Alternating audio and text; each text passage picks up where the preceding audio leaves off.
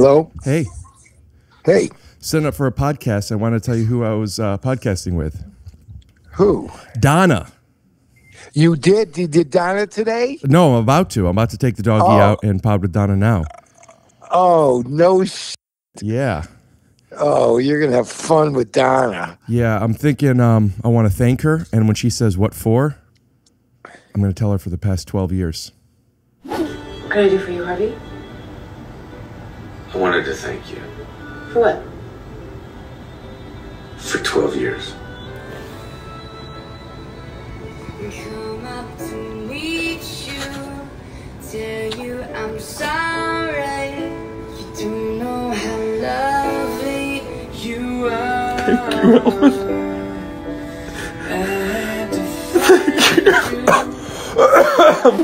Right.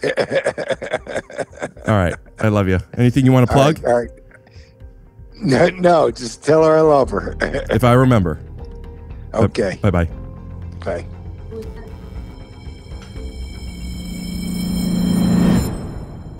See the man who wanna stay for your meal, giving up a piece of pie for your wife.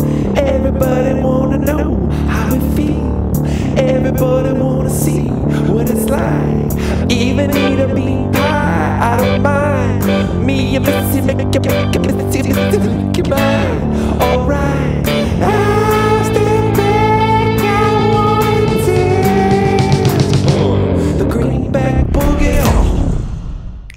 Rick, everyone's been talking about these shows that you've been headlining. Thank you. Yeah, if you want to find out where I'm performing, go to punchup.live/Rick Glassman. You could even give me your email address and your zip code, so I'll email you, no spam, when I'm going to be near your city. Now, if you want to find me, I'm going to be in Dallas at the Addison Improv, November 6th, November 7th at the Houston Improv, the Creek and the Cave in Austin on November 8th.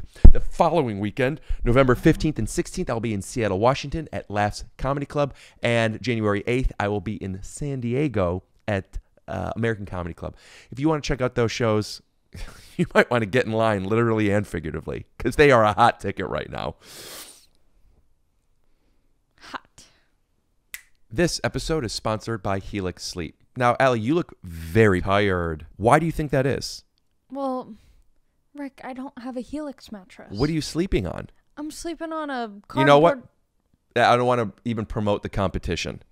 If you're interested in having a fantastic night's sleep with a money-back guarantee with a mattress delivered to your door, go to helixsleep.com/TYSO to get 20% off all mattress orders. That's 20% off all mattress orders at helixsleep.com/TYSO.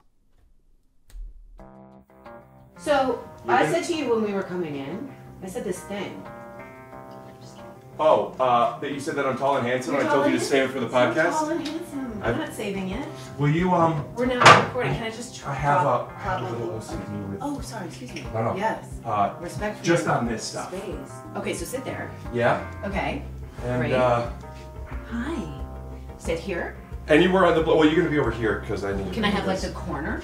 Like, I would love to. cozy in the corner? Alvin, what are you doing there? You Alvin's coffee? being my friend. He's being my emotional support podcast.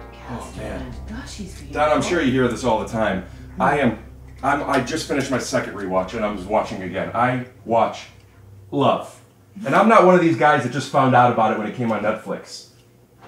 Can I do that? Oh, I can't do that. I'm so sorry. I'm so embarrassed. This is new. No, it's borrowed. For press? It was borrowed for, we were trying it on for press, and I Do you ran want it out off the door and I camera? grabbed it. Sure, whatever, yeah. No, I grabbed it. Isn't it cool? I Gorgeous. don't own that. Can I get you something else to drink? No, this is great. I got this You know fun, what I could maybe use fun as a drink tissue? fridge. No, you do not. Look at this. Little options. Wow. I just got it. Pretty cool. Oh my gosh. I'm gonna look. Can I touch it? Frost yourself. I just want to see what's in here. Like this is Paper towel or toilet paper? I don't have tissues. toilet paper or paper towel are both fine. Ooh, I like this. A sparkling peach situation. You going for one? Yeah. And That's what's fun. You think you don't want to drink, but then you look at the display. Well, can we talk about that you have squirt? Yeah, I have my I don't really drink soda, but I did separate darks and lights. Do you want me to do this? I wiped them. They're already wiped.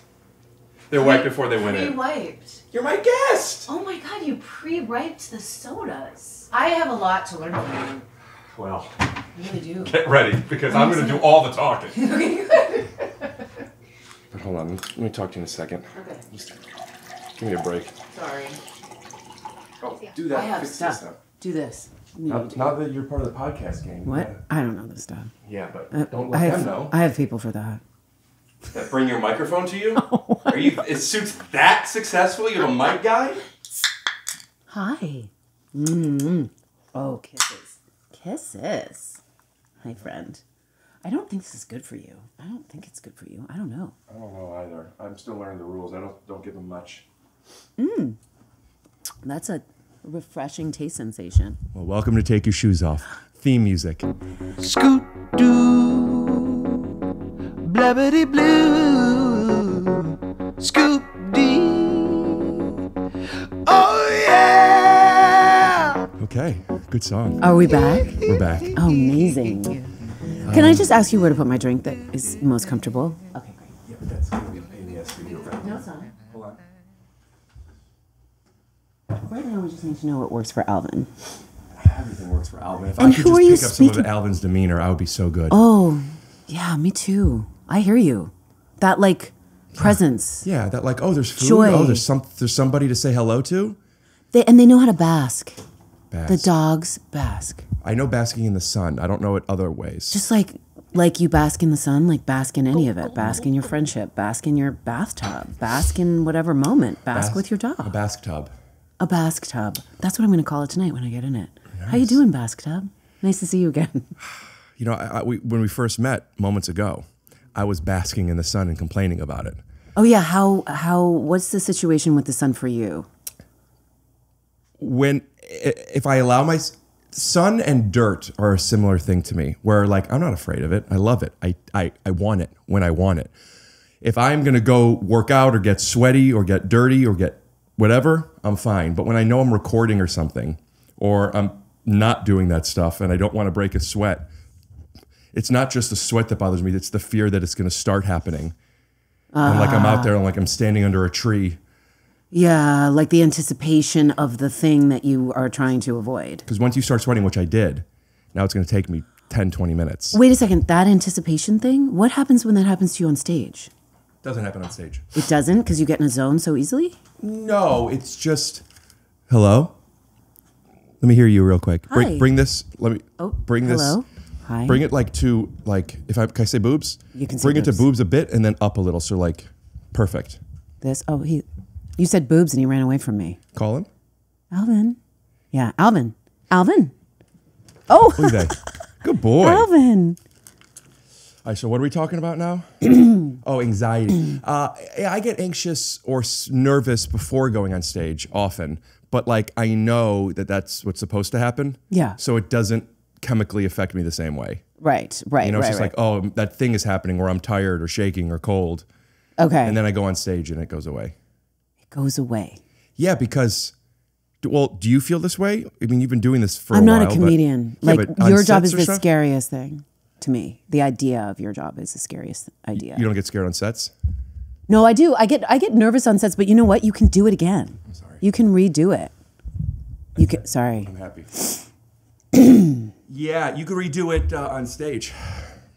Oh, you can? Yeah, if I say something, I'll be like, how do I do that again? And then everyone's like, what are you talking about? And then they don't keep buying tickets, but you could do it. And I do. That's why I do so much editing. He's Oh, okay. It's his now. yeah. Yeah. You want another one? No, I'm good. I'm totally good. I love him. Me too. I love him so much. All right, I just got I feel like I just drank coffee and I didn't. Like, I want to not talk too much up top. I want to first say hello.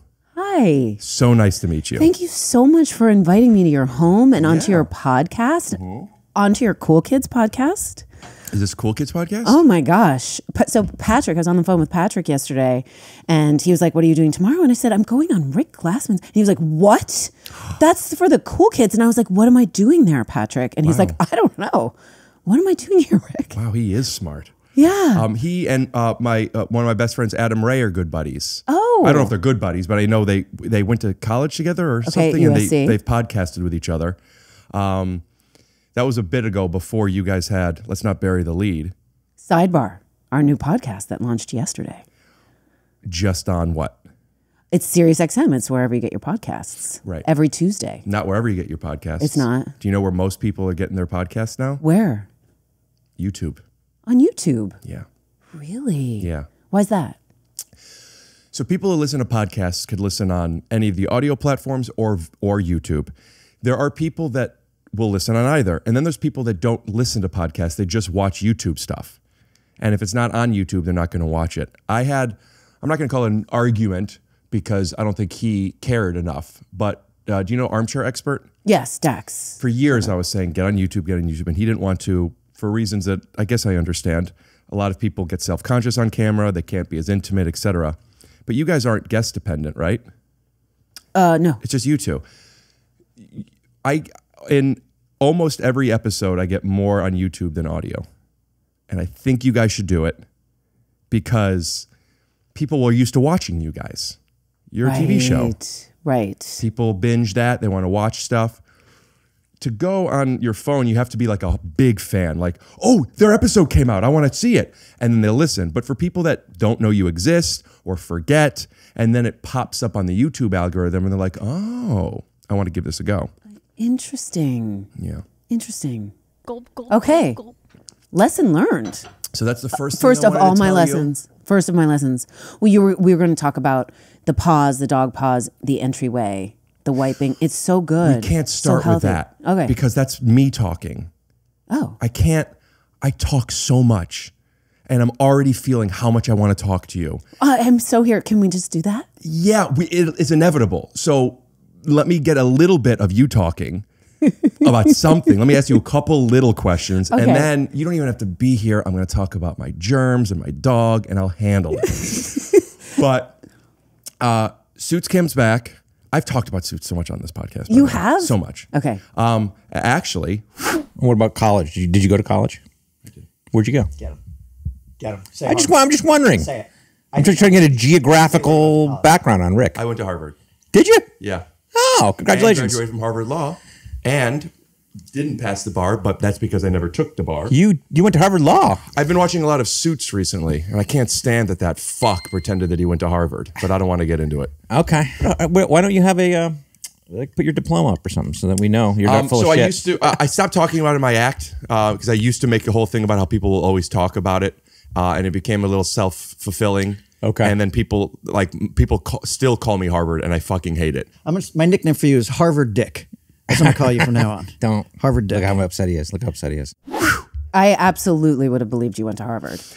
I think maybe Sarah would, but I don't think Donna would. Really? Yeah. Yeah, you can't pull the wool over Donna's eyes. So let me ask you this, and I mean, maybe I'm prying. How much do you weigh? No. I don't know. I don't weigh myself. So Donna, really ever? No. I don't either. No, when I was pregnant, I was like beep, beep, beep, beep, and I would back onto the scale with the nurse every time I had to do like that beginning of the thing. You I was went like beep, beep, beep? I would say beep, beep, beep, like I was backing my truck up, and I would get on the scale backwards, and I'd be like, don't tell me. I don't need to know. But you have a baby in you. That's not like... I know, but you know what? We don't need to. It's not something I need to be thinking about. Well, it was not going to how be much useful. you think and comment. No, I'm just kidding. Could you imagine that would be so? That would be so. Wait, what were we just talking? Oh, right. So Donna, this idea that Donna, you can't get anything past Donna, they find this. This isn't a character trait from season 1 or 2, I don't even think. Do you remember when they found it? And your thoughts on it? The Donna knows everything. I think it was in a flashback early on that she does her Donna thing where she reads Harvey. I feel like the first moment of it is when we see them at the DA's office and she's got her Snap-on Lego bags on, and Harvey comes in and she's like, Snap-on with those. That's because they were extensions of the bangs? Yeah, I had fake bangs in to like be a flashback. And they make everything a little bit more yellow. They make it, yeah, they sort of have a filter. I think she does this, she has this ability to like see that his tie is crooked or something like that and be like, that means da da da da da da. Oh, right. Boom, and then read it. It's kind of like a strange superhero kind of. But that becomes a big part of Donna. Yeah. And it wasn't before. So this question is about Suits, but it's also like television and like character development. I find that like when writers find I say find because it wasn't part of it. They find something. Oh, we could now make stuff like this. And I hypothesized that, I mean, your character is already one of the main characters, but when they found that, it gave you so many more, I think, that's what I felt, more stories. And like that one little thing, oh, Don is able to do this. Now they insert you and everything. And I think that did you feel that? Am I making that up? No, I totally hear exactly what you're saying. And I have a story that sort of speaks to this. So Donna... Hold on, let me tell you about the pause. No, I'm just kidding. Oh, sorry. No, I was just kidding. So Donna is a guest in the pilot episode, because the whole thing was that I was doing... I don't know if you know this, but Gabriel sent me the script because Gabriel and I were friends in 1993. And... he was already signed on to do the show. Gabriel is Harvey. Yes, he plays Harvey. And so he sent this to me and he said, this part is really small in the pilot, but I really think that you should audition for it. Please make this happen. It's going to become a great part. I'm sure it's going to become a great part. So when I did the pilot, even like my managers and agents were like, what are you doing? Like flying to New York? Why are you going to do that? Guest spot on a pilot. Were you so busy? No.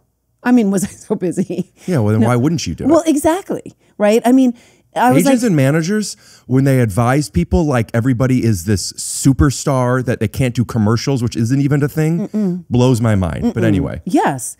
So I do remember the manager at the time being like, so wait, you're going to go to New York for 2 weeks and be there and shoot this pilot and take yourself out of the mix? I was like, yeah. Take yourself out of the mix. Yeah, what mix? Exactly. What does that mean? If you have an audition, you'll audition. Exactly. And also, everything was always, for me, at the stage that I was in my career, was like, something's got to give. The running it up the flagpole, do a pilot, test a million times for pilots during pilot season, which was a thing that we used to have. Sure, sometimes I'm booking a pilot, sometimes I'm not. The pilots don't get picked up. Like, for people, we've got to go a different way. I like letting people in that don't know. It's still kind of like this, but a lot you audition, you try to get a pilot. If you're lucky enough to do that, then you're locked into that. You don't audition for anything else. And then you have to wait to see if that show gets picked up or not. So there is kind of like exclusivity of what jobs you want to take and strategy with that. I just want to let people in on it. Yeah. And so, let's see, where was I? Oh, go to New York. So my team was like, really, you want to do that? And I said, look, I'm excited about this. The way that we're doing this is not really quote unquote worked. I believe in showing up, but most importantly, this is a big moment for my friend. This is a big moment in his career, and if nothing else, I just get to be there and support him and celebrate it with him. And then they were like, you should totally go do it. And and so Donna was going to be maybe a recurring character, but then, we've done the pilot, the show gets picked up, I'm maybe going to go do something else. So then they made me a series regular before we went into episode 2. And they felt that they did that because you were maybe going to do something else? Yes, I was going to be busy with something else. And if you weren't maybe going to be doing something else, then they would just take their time with you and maybe give you some episodes until they figure it out. And save the series regular money probably. Yeah. Ultimately. But we might not be able to have her. Oh, I want her. Well, didn't you want her? But isn't that life? No. It's not. I don't think so. I like you. Say more. I like that you are rejecting that. Do you have an example of another time in your life that it just feels like this business, right? I don't consider life to be this business. Okay, yeah. But yeah, I guess it is. I mean, it's high school, whether you're in high school or this business is high school or podcasting is kind of like that. Like there's the popular people, and if they're wanted, I want them. There's a toxic behavior, I think, for young girls and young women that now that I'm in the middle of my life, I want to go back and say, don't do the thing where you like the guy more because he seems unavailable to you. Most of my audience is like between 20 and 30-year-old gorgeous women. Mm-hmm. So tell them. I know, they're beautiful. Tell them. Ladies, yeah, don't do that thing. Don't do that thing. Anyway, who am I to give anybody advice? But back to the Donna piece. Yes, she was not going to necessarily. Don't go past that. Tell them, say more. Like, what do you mean? Like, you're saying if a guy doesn't want you, what are you saying? I'm saying that there can be this like toxic thing where you need to get picked by the person who's not picking you. It's about just wanting to be picked for the kickball game. Like this, pick me, pick me, pick me. Mm-hmm. I want to say, do you pick them? Like, why are we just trying to get picked instead of like use your picker, right? Well, sure. Does that make any sense? Yeah, to but you? that's on women.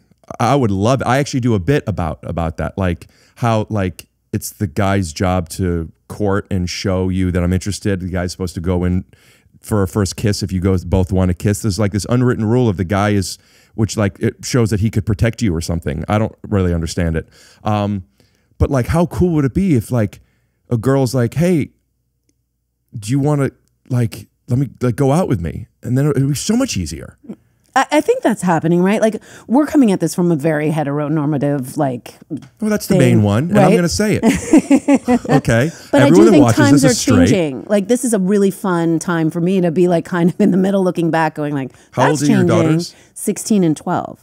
So, and I'm on a TV show where I play the mom of a ton of boys, and I don't have a lot of boys in my life. So it is such a joy to be on that show with these actors, these young actors, who I'm like, wow, you gentlemen of this generation are delightful, and just, I have so much to learn from them. I don't do It's been much so great. research, so pardon me. I don't want to just go past it. What's that show? It's a show called My Life with the Walter Boys. It's a teen drama that a teen show that's on Netflix, and Nice. it's really fun to just like play the mom. It's a show about the kids, and it's just such a pleasure to be around them. It's so, this is a great thing about the business, is that we are in community when we are doing it, and there's always this expansion of meeting new people and having new experiences, and to hang out with people in that generation. I Sure. sound like a million years old when I say that. Are they your but kids' age or are they older? they're the actors themselves are playing my kids' age, but Right, they are they're older. my age.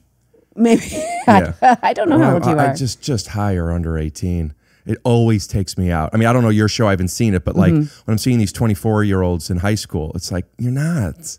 Right. But I guess that's because I like, there's you can all only- these rules Yeah. about like hours and how long they can work and having the tutors and Yeah. we do have some people who are under 18, also some actors who are under 18, and that's just kind of a different kind of schedule that we have to be on with them.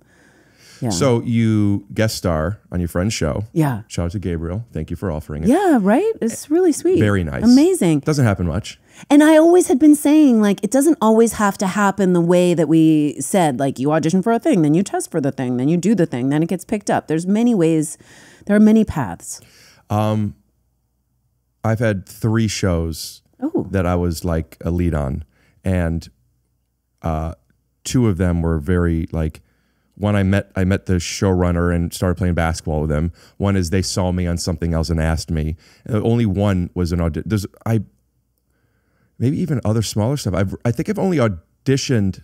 Not that I've done that many things. If I've done 12 things, I've auditioned for 2 of them, and everything else is just like yeah, that stuff. So yeah, I agree with that. And like when like your friend's on something and they say to audition for it, and like you know that they like what they're doing. Why would, even if it was just a guest star, why would you not want to do fun stuff? I started doing background work. I met my best friend on background of Angels and Demons, the Da Vinci Code sequel. Oh my gosh. And I would do background work a lot. And then when I started working a little bit, I still loved it. There's something nostalgic and funny and fun about it. And I would and I still ask sometimes, but like when my friends are doing stuff, I want to do let me be on set with you guys and eat with you guys. And I have a little background reel. So oh like, my gosh. I just love being on sets and doing stuff. It's a magical place. Mm-hmm. We're really, really lucky. I think about that all the time, and the conversations that you're having when you're just like waiting for the scene to be lit, and the things that you learn. It's amazing. It's an amazing, amazing job, because you know what? You never feel like you're done. There's never going to be a time. Can you imagine a time in your life where you're going to be like, and I'm done with that? Done with it? You mean like retiring I did it. I crushed it. I got to the end. And Ellen DeGeneres just said that she's putting out her last special. Oh, okay. So. Okay. Yeah.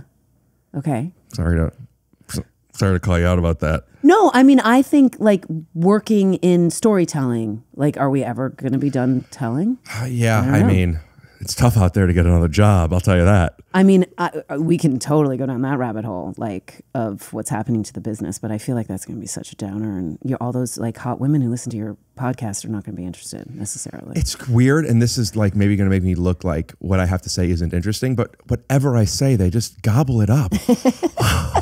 They just want me to pick them, and I'm like, I'm busy. But so the Suits stuff that's coming back, there's like A new Suits, right? Or is it a spin-off thing? You're not part of it. No, it's like the expansion of the universe. Right, like what The Office is doing.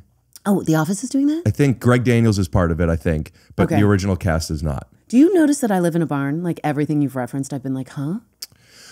I live a little bit in a barn. When Greg people are, I don't want to, success is relative, and I don't even know what that means to me, let alone you, in this broad of a term. But you came in the black car, the manager, it's press day. You got the big glasses. I'm on this show. We're doing this stuff. The level of success, those people usually be like, I don't know what anything is. No, that's not what it is with me. On TikTok, Mandy Patinkin. You know Mandy Patinkin? Yeah, I know Mandy Patinkin. And Mia Montoya. His son or daughter or both or whatever, they've been going viral a lot. Do you follow any of them? Yes, I do. And they know nothing. Yeah, yeah. And it's so much fun. Yeah. They don't even know the music from like Jurassic Park or whatever. I would say I don't know anything because I'm not the cool kid that's usually on your podcast. I don't know what I'm doing here, Rick Glassman. Well, I'm just like, what a nice gentleman to invite me on his I can tell you're cool not. thing. Look at where you're talking. What? Oh, sorry. See, I knew you were going to what you're doing here is you're one of the stars of one of my favorite shows. You're starting or now had just started a podcast, Sidebar. And I am taking advantage of you promoting your podcast. So that's how I feel like I have you over here. And I would do this with you all the time. I have so many questions and we're going to get into them probably. But just meeting you is, I love Suits. And you're so good in it. Oh, thank you. And thank you. So nice. Oh, my eyes watering. My eyes. Sometimes when I get sincere and give a compliment, my eyes water. Is that true? That's amazing. That's beautiful. Thanks. That's a really beautiful. You do a cry acting in the show. I happen to do a bit of a cry acting. I do cry acting, which we kind of did before. I need 5 seconds of silence and I can get tears.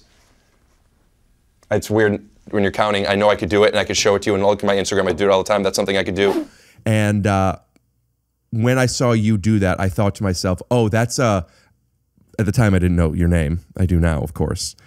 But like, I remember saying like, oh, that's the actress wanted to do that. Was I right? Or did they ask you to do that? I think that was written in. Okay, wait. Now I'm starting to figure something out here, Rick. Originally, you asked me a question that I never got back to. So we have a hanging Chad on that, which was you were saying, did they write that in? There was the previous question was about Donna being like the knowing everything. Thing. Yeah. And once they figured that out, that was a path that they could take. A thing that was very interesting that happened in the first season, which was the point I was going to try to make, was that we were like on the 6th or 7th episode when they made us do a standalone scene that they plugged into like the 2nd or 3rd episode where Donna cries in front of Lewis and Lewis runs away. Mm-hmm. Do you remember that moment where she's like, you make me feel cheap? Oh, you remember everything? No, but I'm good. Okay, you're good at that. So she says Lewis wants to borrow Donna from Harvey. Gross. Mm-hmm. And then she's like, you're making me feel... Spoiler alert. You're making me feel cheap. And he gets like all panicked and he's like, oh, no. And she pretends to cry and then he runs away. And that was a whole game that she was going to do. So they wrote that later and put it back in. So to speak to what you're saying, I feel like after they had watched enough dailies or been on set enough, they figured out a dynamic that they wanted to put in, and they had the luxury of being able to paste it back into an earlier scene so that they could have that dynamic earlier. So they set up this bit of her playing with people, being able to mess with Lewis, and then they set up her kind of always knowing everything by being on the intercom. And then that turned into her just always knowing people and being able to read people. Yeah. So they developed it in that kind of way and had the luxury of being able to have episodes in the can and go back and do it. And that's why I felt so lucky because because Donna's a small part in the beginning, but they kept kind of boosting it forward. Part of that was Gabriel boosting it forward, our director, How did the Gabriel writers. boost it forward? What does that mean? When we were doing the pilot, and I talk about this on our podcast, when I watched it, I didn't remember at all until I was actually seeing the scenes and I was like, oh, that line wasn't in there. Or Donna was supposed to be on the intercom, but Kevin Bray, our director, and Gabriel were like, you should come be in this scene. You're here today. Be in this scene with Mike. I'll be signing documents. You can hand the card over to him instead of me handing the card. They just found ways to kind of fold her in and maybe inadvertently we're making her an indispensable part of Harvey's life. Mm-hmm. And I think that I was really lucky to have that. I think that you being in on things because of the intercom, that makes so much sense. And then seeing the value of like her knowing stuff in the shorthand, then like how do we do that more? That's a great point and a great find. Then you said something else. Oh, yeah. So the crying and the bringing that in, making you an actress. That also like during the mock trial, like that you were starting doing that, and then you also do the Shakespeare and stuff. Do they see you, the actress, as an actress and wanting to play that game and adding that in? Because I could also tell like they do a lot of movie quotes and references, and it's a relatively meta show with like you could see the writers having fun with that kind of stuff. So maybe they just are thinking about actresses, or they've seen some of your work or something and wanted you to be an actress. Do you remember how that came about? I don't remember. And, that's a question that I think I will ask Aaron. So thank you for bringing that up. I think they knew they had the mock trial and they just saw it as an opportunity to make Donna have more of a personality. Maybe it's because I'm the most actressy one of us. Like, what does that mean? Unfortunately, like the most like into craft. So I mean, I'm a theater nerd. I love going to the theater. I love Shakespeare. I mean, just yesterday my husband was making fun of me. He was just like, and she just quoted Shakespeare. Like I'm not cool. I am not cool. I'm going to DC specifically to see my friend David Finn. Shout out to David, an English actor friend of mine who is in the States doing at the Shakespeare Theater Comedy of Errors. Oh, that'll be so I'm going to go to watch that. I just love that. So I think they did sort of zoom in on parts of us. Like, for example, Rick Hoffman is a huge sports fan, knows everything about sports. So they made his character know nothing about sports and be really into the ballet. I just saw him. I rewatched The Day After Tomorrow. I don't know if you remember that movie. I don't. 2004. I'm making it up, but fact check me. Jake Gyllenhaal and Emmy Rossum and what's his name? The World's Ending. Okay. And he has a small role in it where he's like a Wall Street jerk off, has money, and sure, he was brilliant. He was good in it, but I didn't remember him because I didn't. And then I have since seen Suits, and it was just like, it's funny. Like I have friends that are I was fans of before I met him. Some I'm fans of as we've gotten blah blah blah blah blah, and like.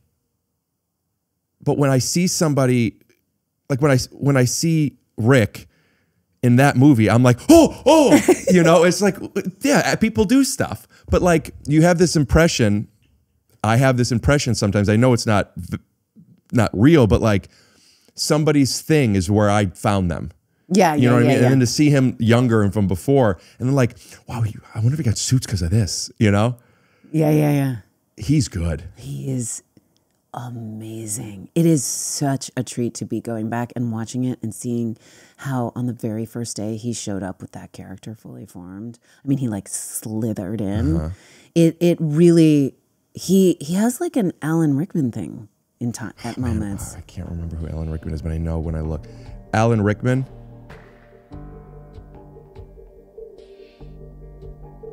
It's not loading.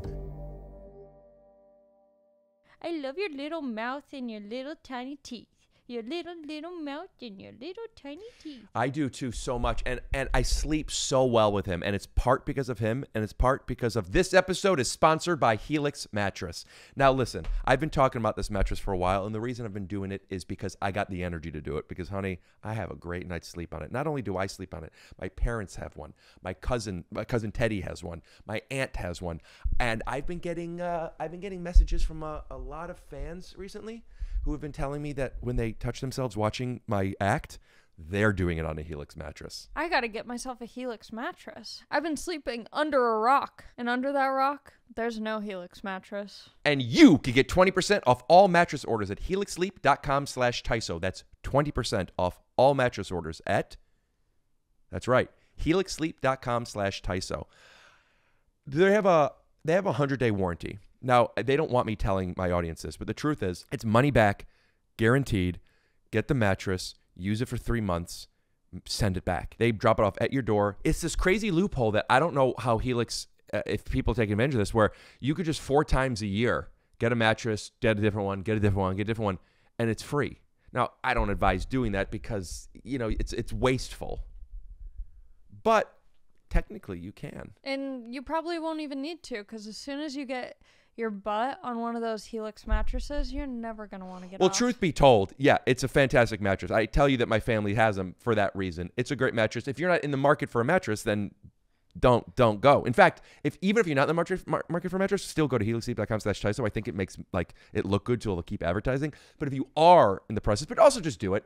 And if you did it, let me know in the comments. Say, I went to helixsleep.com/TYSO. And then if you bought something, also say that. I'm just kind of curious. Yeah. I think that's about it. Sweet dreams. Well, I'm going to go back to Donna. I'm sorry. I keep doing that. Sarah. Sorry. How do I know Alan Rickman? Harry Potter, Truly, Madly, Deeply. Who is he in Harry Potter? He's, what's his face? This is embarrassing. Yeah, this is one of the things that you should know, right? No, it's my brain. Oh, yeah. Him. Yeah. That guy. What's his name in Harry Potter?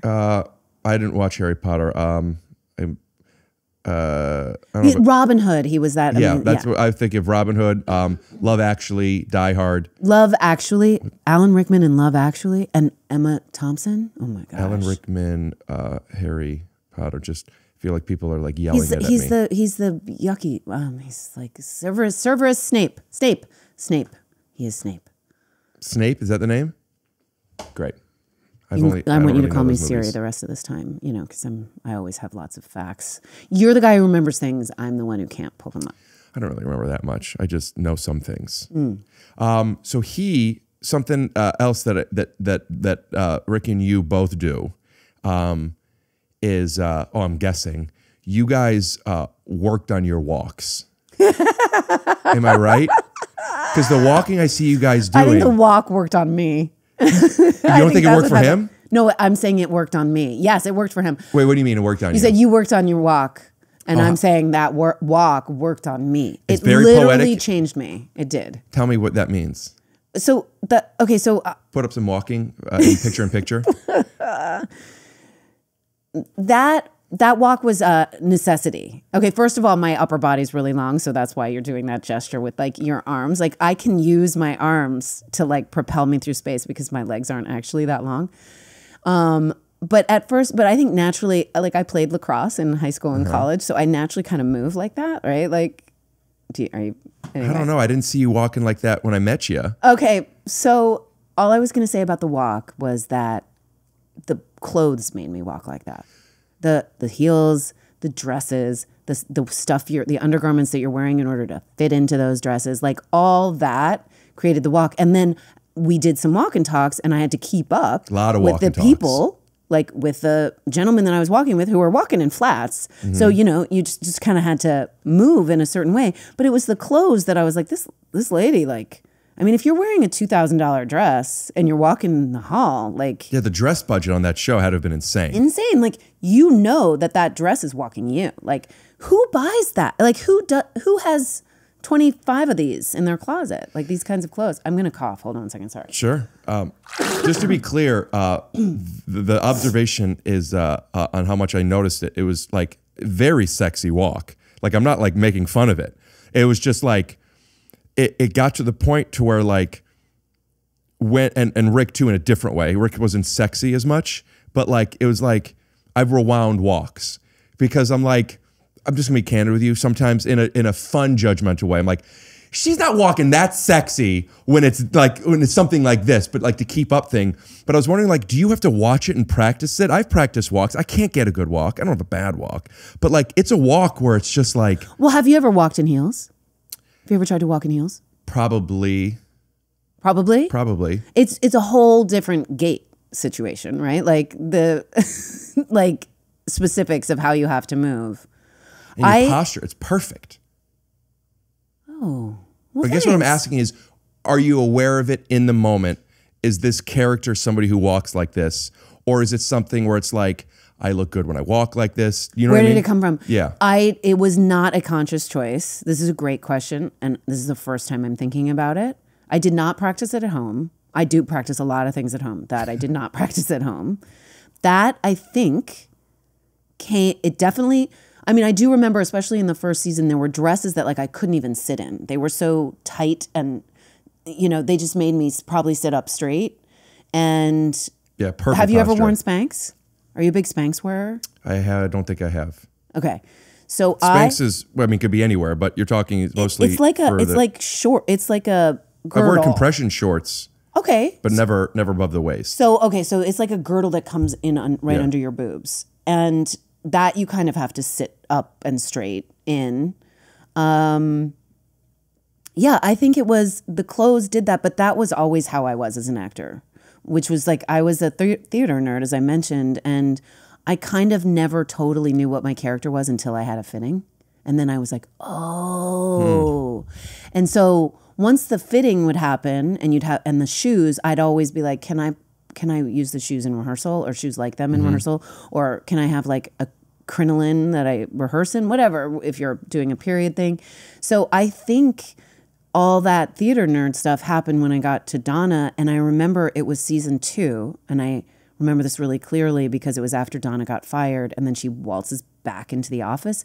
And it might be what you're referencing because they intercut between Lewis walking and Donna walking back. And the Lewis walking is its own thing. Okay. The Lewis walking, it's big. And for whatever reason, it works so well. It's like, and also like he'll walk, I can't really do it. I can't picture it right now enough to even try. But like, he like his head is the wrong way. Oh, this. It's so big. And it was there on the first day that he was there. He was transformed. It's so specific. It's so incredible to rewatch the pilot in the first episode and be like, Rick Hoffman showed up. Yeah, he smashed the pilot. I mean, it's unbelievable. There's a scene where Lewis finds out that Harvey got the promotion. And Jessica's like, this is just how it is. And he's just kind of sitting there like, and they're giving each other shit. And he just sort of slithers out. He always kind of does the opposite choice. Like he could have yelled, but instead he got really quiet. Like he's just so brilliant. It's crazy how likable you hate him. I hate him. You love hating him. It's the best thing. You know, it's like there's some people you hate. Like spoiler alert, Game of Thrones. Spoiler alert, it's coming. Have you seen it? Game of Thrones? Yeah. I've seen the first season and the last season. Well, then I'm going to tell you. Oh, you can do whatever you want. Joffrey dies. Oh, yeah. Good. Get fucking rid of him. That's how I feel. You know, like you hate, and I know it's the actor doing the job he's supposed to be doing, but I hate him so much. But with Lewis, I don't know. It's something where it's like you hate him, and then when he's not there, it's like, I want to hate him some more. Yes. You know, and then it's a lot. It's then you love him because and then you just realize, oh, that he's just fucking toxic. It's like dating somebody that he sucks.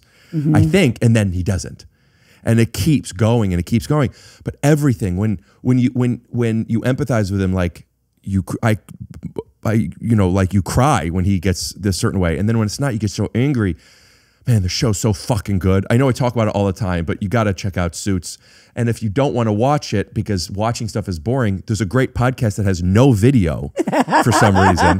Just put an iPhone. Sure. You take your iPhone and just do it, and then upload it to YouTube with the audio. You're going to get so many more new people coming. Anyway, while we're talking about Pearson, her dress is more expensive than yours? Because it makes sense that she wears them, but for you wearing them, not making that kind of money, I always was confused about that. Love that question. Oh my gosh. Yeah, so we had to talk about this at some point, and they even sort of scripted it in when Donna goes and works for Lewis, when she leaves Harvey to work for Lewis. Season 5. Then wow. Amazing. Yeah, right? I'm sure you're right. I don't know. I haven't watched all of it yet, right? There was a scene that one of the reasons I remember that season is I rewatched it, I think in June or in July, and I was at home with my family, and you and I had already followed each other on Instagram. And respectfully, I don't think about all the time who's following me or that you're following me. But I just watched the show, and it was spoiler alert-ish. Harvey, you work for Lewis, and then Harvey is anxious and blah, blah, blah, blah. You get it. You were there. And then there was a time where where you realize, it's time for you to move on and accept and, welcome the new secretary and blah, blah, blah. But also Harvey does it. And he comes over and he thanks you. And you go, what for? And he goes, for 12 years. And the music and everything. I don't mean watering eyes. It's Coldplay, yeah. Yeah. Mm-hmm. Fix You, right? Do you know how lovely you are? Yeah, maybe. I don't know. I don't know either, but Coldplay sounds right, and Fix You is a cry song. And I think it's a cover, right? It's a cover. It's cheaper. It's a beautiful cover. Yeah, but we have the real Coldplay at the end of the whole thing. But anyway, go ahead. Spoiler alert, they get the real Coldplay. Where, at the wedding? I don't remember that. Viva La Vida, when we're walking out, right? I'm crying so much where I did like an Insta story, like laughing. Like I talk about Suits a lot. And I'm like, fucking Suits, man, it's got me. And I was like, oh, I wonder if you're going to see this. And I missed it, but I want to see it. Get it in your archive and send it to me. I could probably find it. You can show it to me today, probably, that when we're done. We'll picture in picture and just act like you're responding to it. Oh, wow. Look Okay. to it right there, though. Oh, look here. Oh, what am I? Oh. Yeah. It's going to be a little bit longer. But, and that, and I'm like, fuck, dude. It's so good. What did it hit? What did it do to you? What do you think it triggered in you that made you get emotional? What did you feel? So I don't know if it's that specific of like, that was emotional for me and I got triggered, as much as I fall in love with characters and their relationships are so, like, Suits, good television, period. But like, people say Friends sucks. I didn't grow up. Have you seen that? It became like a viral thing. Why does everybody love Friends? Why does everybody have to hate on things? Like, why do we even bother? I don't know. I'd much rather be around enthusiasts than not. I think, cynics. From a psychological point of view, I think the reason people like to hate on things is because it is a way for them to connect with other people. Oh, okay. Who could also do it. Not saying that that's a good thing. You could hate on things. You could. It's a connect really with people interesting otherwise. point, and that's fine. But like, to understand the psychology of like, oh, when people like get excited about this or gossip or whatever, it's like, this is their potentially probably toxic way of bonding, but bonding nonetheless, which all humans need to do. And that's how they learned or like to do it. And if they're disconnected from the business or these people and don't really appreciate how much work goes into everything and how hard it is to make stuff, it's like, even if you don't love it, like, so much went into that. They don't empathize with that part of it. But wait, what were we just talking? Oh, so Friends, like, there was a thing for a little bit where a couple of years ago, people were like, why do people love Friends so much, or blah, blah, blah. I didn't grow up watching Friends. I think Friends is a very funny show, and I've seen a lot of episodes because people watch it, and every time I'm like, this is a good show.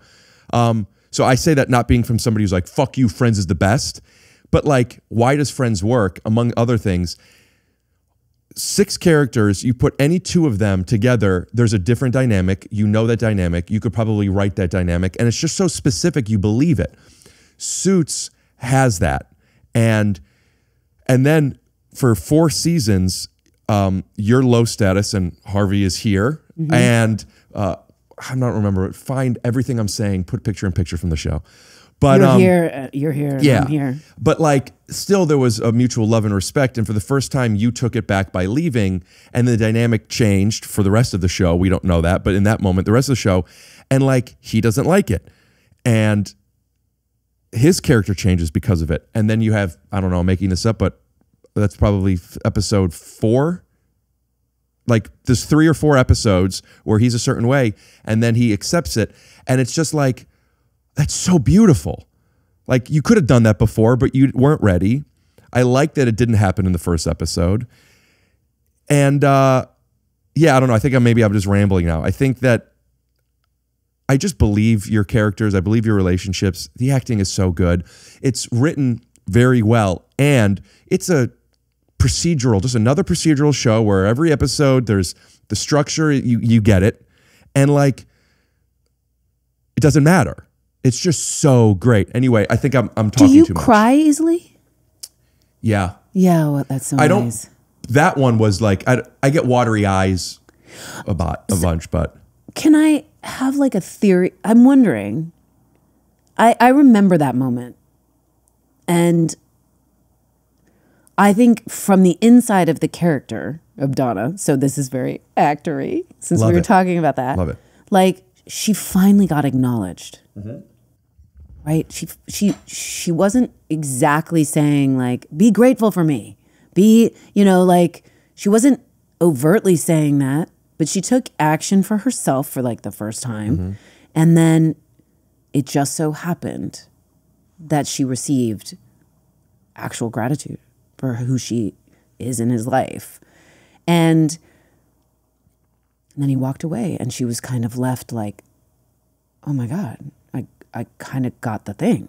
And maybe it's not to make this like a cheesy, really big deal thing, but you're sharing that it made you emotional. And I just think it's really human to like need to be seen and appreciated and to be told, to feel it, that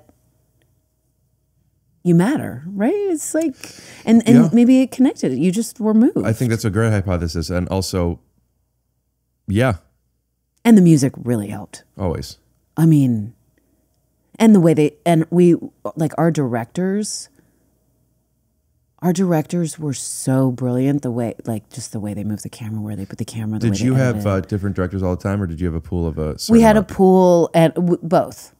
Yeah. But we were so lucky to have directors that kept coming back, and we had great editors. I mean, that's a huge thing. Yeah. Huge. So do we. Shout out to JonMichael. JonMichael, shouting you out. Hi, John. Oh, there's a camera. You look at mine. Do you know that I did not? I mean, I didn't like. Yeah. You don't know where your cameras are? I find that hard to believe. With a walk like that? I do not. I literally just didn't, like a couple minutes ago, I was like, oh, there's cameras on. It's really, when you were talking, you didn't see me get kind of lost over here? Like I went, oh, there's one there and there. I kind of registered these, but I didn't, no. So when second team is going through rehearsal, do you not watch it at all and see what the shots are? What sometimes I'm trying to get better at this. I don't know whether it's better to ignore the camera or to know that the camera's there. Always look into the camera, and then we'll fix it in post. I always look into the camera. It's why I don't really get roles from auditioning. Water? I think it's like a very interesting thing because the whole battle that we always have, and I would love to know your perspective. This also being, we touched on this a little bit, but from stand up, no, being self-conscious, like when does that ever help us? Is there a time when self-consciousness can help? Oh, yeah. Can you say more? Can you teach me this? I'll say a lot. So that's why I think I do sometimes block it out, because I'm like, that's going to get me in my head and awkward and weird and uptight. Yeah, but don't you want to know though if it's close or not, right? Like I do think that's important, and yeah, for sure. I think being self-conscious helps when because without it we won't become aware of things we're unaware of. I don't think when you get into the shame aspect of it and the things that you can't change and the things that you see yourself in a way that is negative. Are you doing that because of this? Mm-hmm. We put in our own gulps. Oh, you want gulps? No, we have gulps. Oh, okay. We don't like chewing and swallowing sounds. Uh-huh. That's why you were going away from the mic, right? Yeah, I was moving away to not have gulpity gulps. We take care of it. Oh. Something that we do, thanks JonMichael. We have a lot of people who listen to this podcast who are 20 to 30-year-old hot chicks, and also a lot of people with a lot of anxiety and sensitivities to sounds. Oh. So the main two demographics that advertisers like. Shout out to Rocco Refrigeration, and if you want one, head to the link in the description. But being self-conscious about something lets you be like, ooh, I don't like this about myself. And you have to think that before you could change it. Yeah. So I think that's where it benefits you. That sounds like, of course, in life and being somebody who is a good family member, a good partner, a good citizen, you need to have a consciousness of self. I think I was referencing it more in terms of when you're making a thing. Like when you're making a But how does story. watching a camera of Second Team and what they look like make no, you no, self-conscious? I just mean right now, like the more I think about that there's a camera there, the more weird I might get. But watching Second Team is great to understand. Watching Second Team is good to understand. Yes, absolutely. I just, there are some things that it's kind of a little bit, and I know I keep referencing this, but it's kind of why we're doing the podcast, Patrick and I, because we never watched it because we couldn't. Wait a minute. Yeah. Well, you said rewatching it.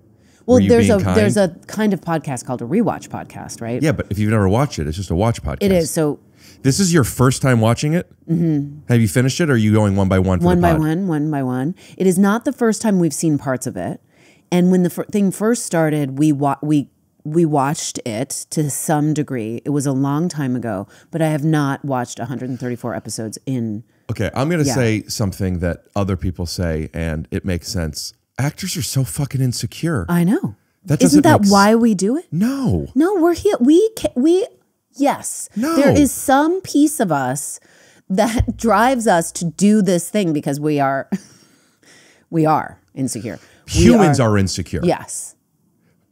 Jim Carrey just said that. He just said, "I am an actor He didn't because just I'm." say it. It just went viral. We all, That. yeah, that he's an actor because he's broken.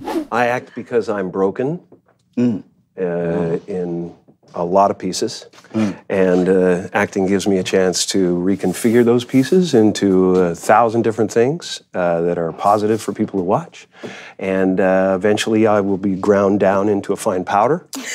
And snorted? Is that how you want to go out? Snorted. Okay, so you have a point of view about that. Say more. I can see it. I thought it was an interesting thing. It is interesting, but there's a million people that aren't actors or don't want to be actors that are also broken. Of course. That have their traumas, that have Oh, yes, I'm their not things gonna that they've yeah. come up with on how to deflect and things that service them when they were younger that might not anymore. Or what we do, what artists do is they find something that maybe serviced them when they were younger and it might not anymore, but they found a way to service them in a different way and express themselves in things. And humans are. Yeah. The idea that like actors or entertainers are different, yes, there are differences with what they prioritize and what they want.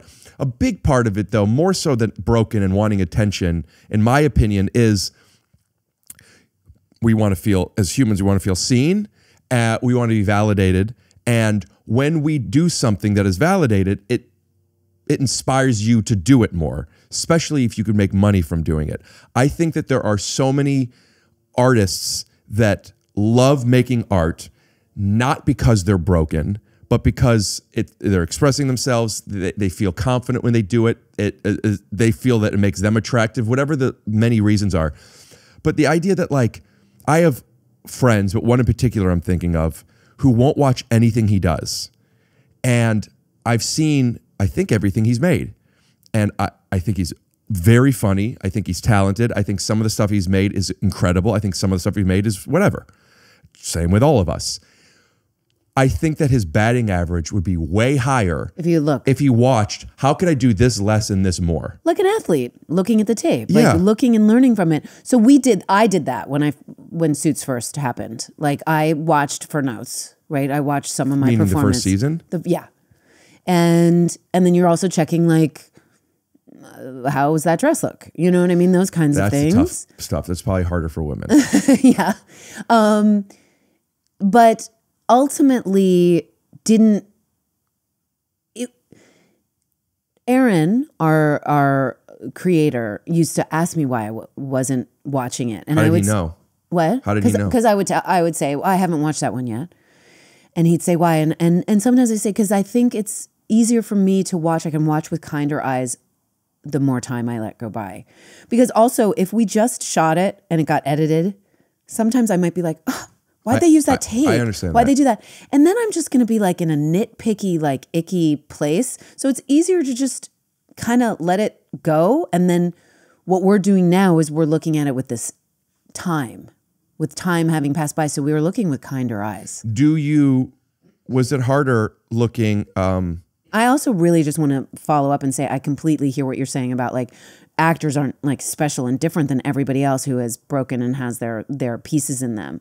I'm just saying that something in that drove us to do this thing. Yeah. So And so I that agree. same thing that drove us to do it isn't different from other people. I'm just saying we just happened to pick the thing. Yeah, I didn't mean it in such in a way where I was like a status way. I didn't mean it like that, like different or worse, special or something. I meant it more just like the psychology is the same. Whereas like some people do jobs because you have to make money, and then some people do jobs because they have to make money and whatever that thing might be. And I think it's easy to forget.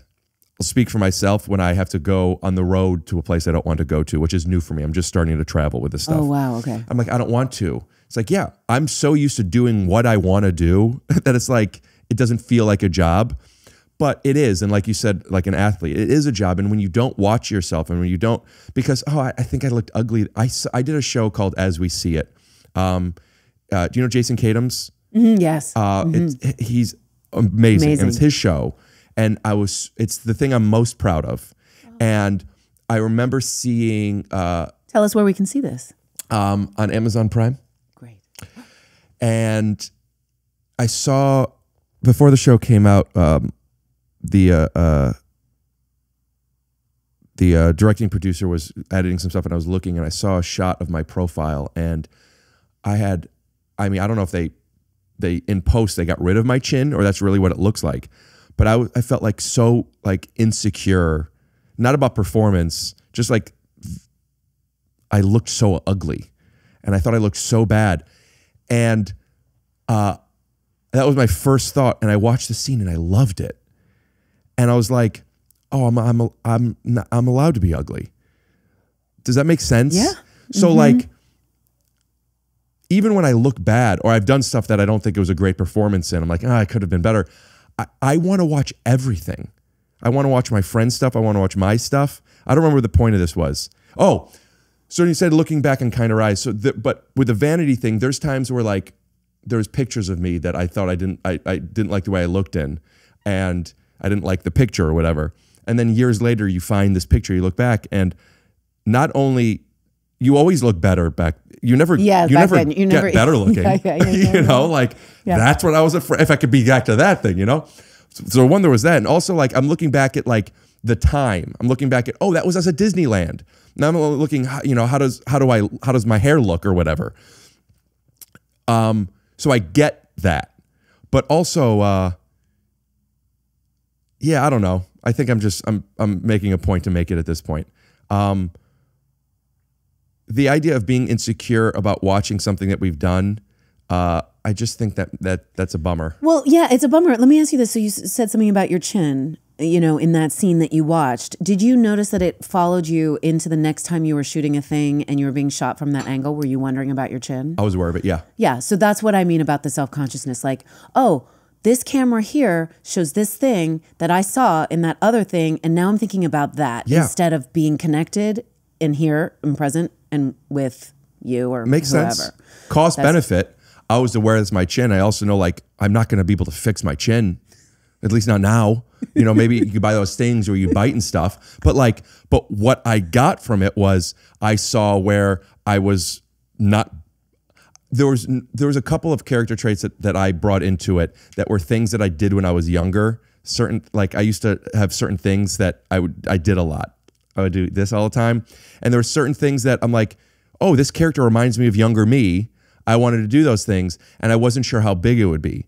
And I saw after, because I didn't get to watch. I saw after the whole thing came out, and we only did one season. If we did another season, I would see, oh, I could have done this instead, and I thought this was too much.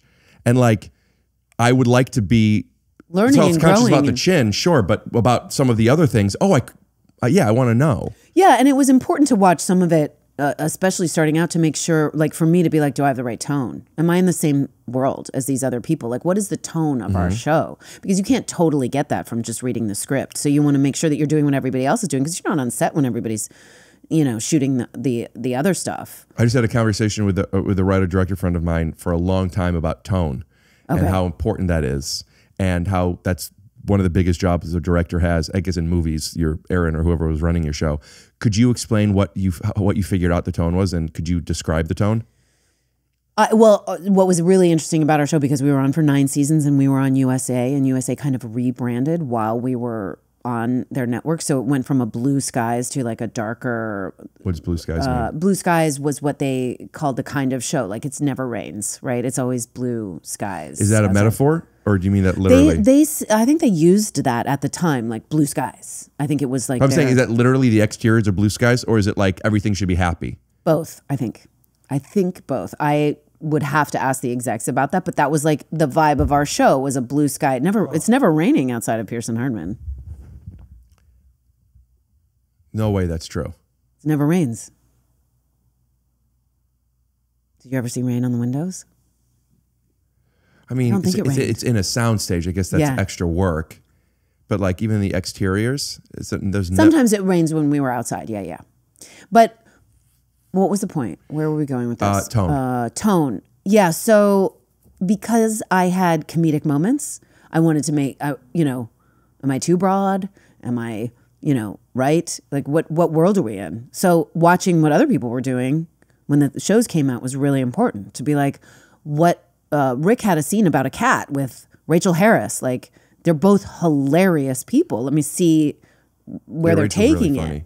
Oh my God. So funny. And I don't consider myself a funny person or a comedian. So I was like, I better check, make sure I'm in the right lane here with this stuff. You were in the pocket the whole series.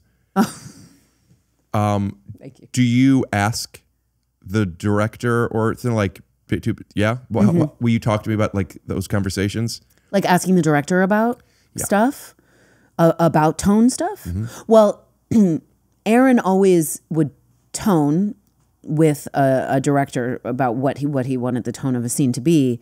Did you overhear any of those conversations? Sometimes we did. More so, he would rely on the director to relay that to us. But I find we need a director. We need directors. So I still do this. Like I'll just sometimes go like this to a director. Mm-hmm. Big or smaller. Do you have a conversation with them before that though? Sometimes I'm like, let's do a 3, 5, and a 7, and then you can, on the as meter. Far as big? Yeah. Whether it's emotion. Why 3, 5, 7 instead of 1, 2, 3? I don't know. Okay.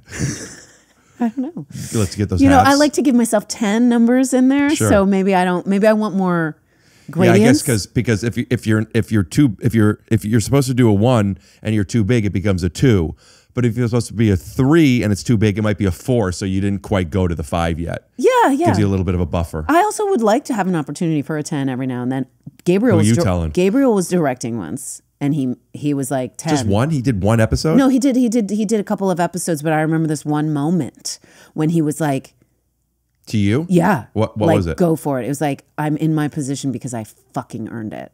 Oh, when you right? become a CEO or CFO or whatever? CEO, yeah. COO? And we're like in a location, and we're kind of, Don and Harvey are sort of in a fight. I remember I'm in a white dress, and he was like, do that.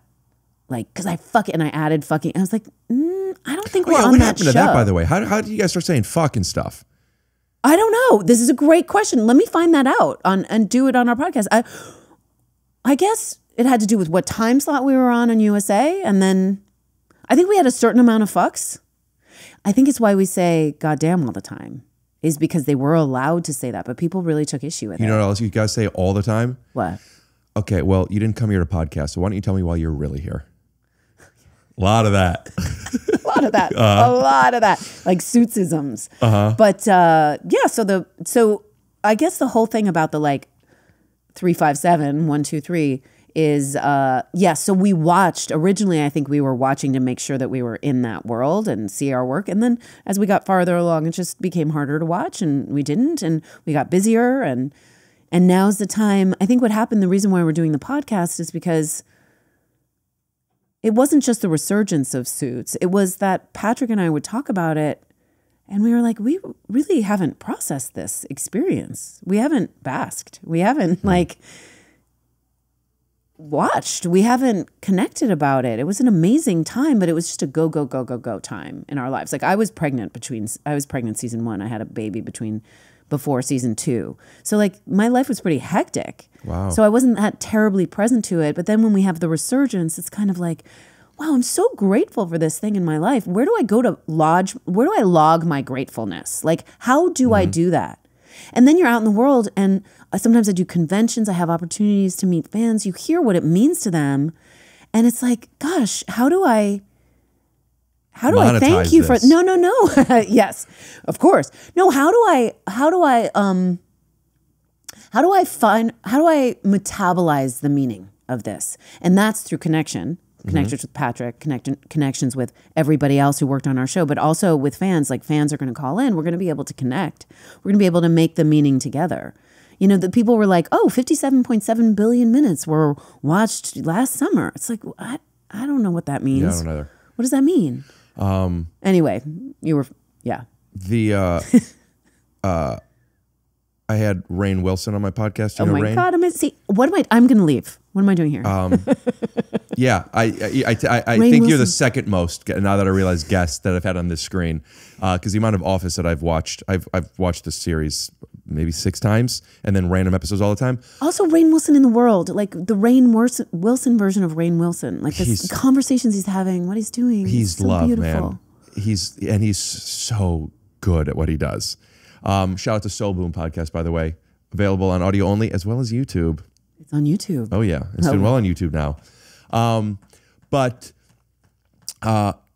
one of the questions I asked him that made me think of what you just said, because The Office, from when it came out, it's been that powerhouse, or since season 2 or 3, I guess 4 technically, but for years, Suits kind of just happened last year. As far as it being this bigger than Zeitgeist, is that fair to say? That's fair.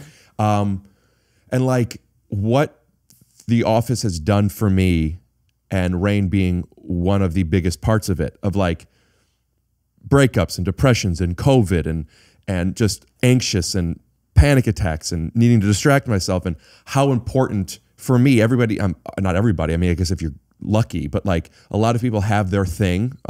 A lot of people is reading. That's not it for me. Music, whatever. But like how much I've watched him when I've been in these places where it like saved me is dramatic, but like, thank goodness I had that thing. Soothed you. I mean, so much. For sure, right? And then to have him on my couch, and there was a moment where like, because you're podcasting, you're working, and then you realize, this is crazy that you're here. So then you're thinking like, oh, all these fans and this blah, blah, blah, blah, blah. Like, I went through a breakup when the Suits came out. Since I rewatched from last year, I've watched a couple times. And like most recently, I was at home and I was just feeling a bit anxious, and I just wanted to put on the pilot just because I wanted to watch something. I love watching something I've seen before. And then I watched episode 2. I'd already just watched it with my dad, and who had already seen it. And then I'm like, I just kept watching, and I watched 5 seasons in 2 weeks. Oh, wow. And it's like, I needed it. You know, I didn't need Suits. I needed something, and Suits is able to do that for me. So that makes me so happy. Thank you for sharing that with me. That's so lovely. Yeah. Like we all have those things, right? And I can't believe I get to be on a thing that what is one of yours that does that for you. Do you know what I mean? Like I can't believe that I got to be on a thing that, you know, soothes you when you're going through a hard thing. Did you say suits you or soothes you? Soothes. Gotcha. That is a balm. That is a salve.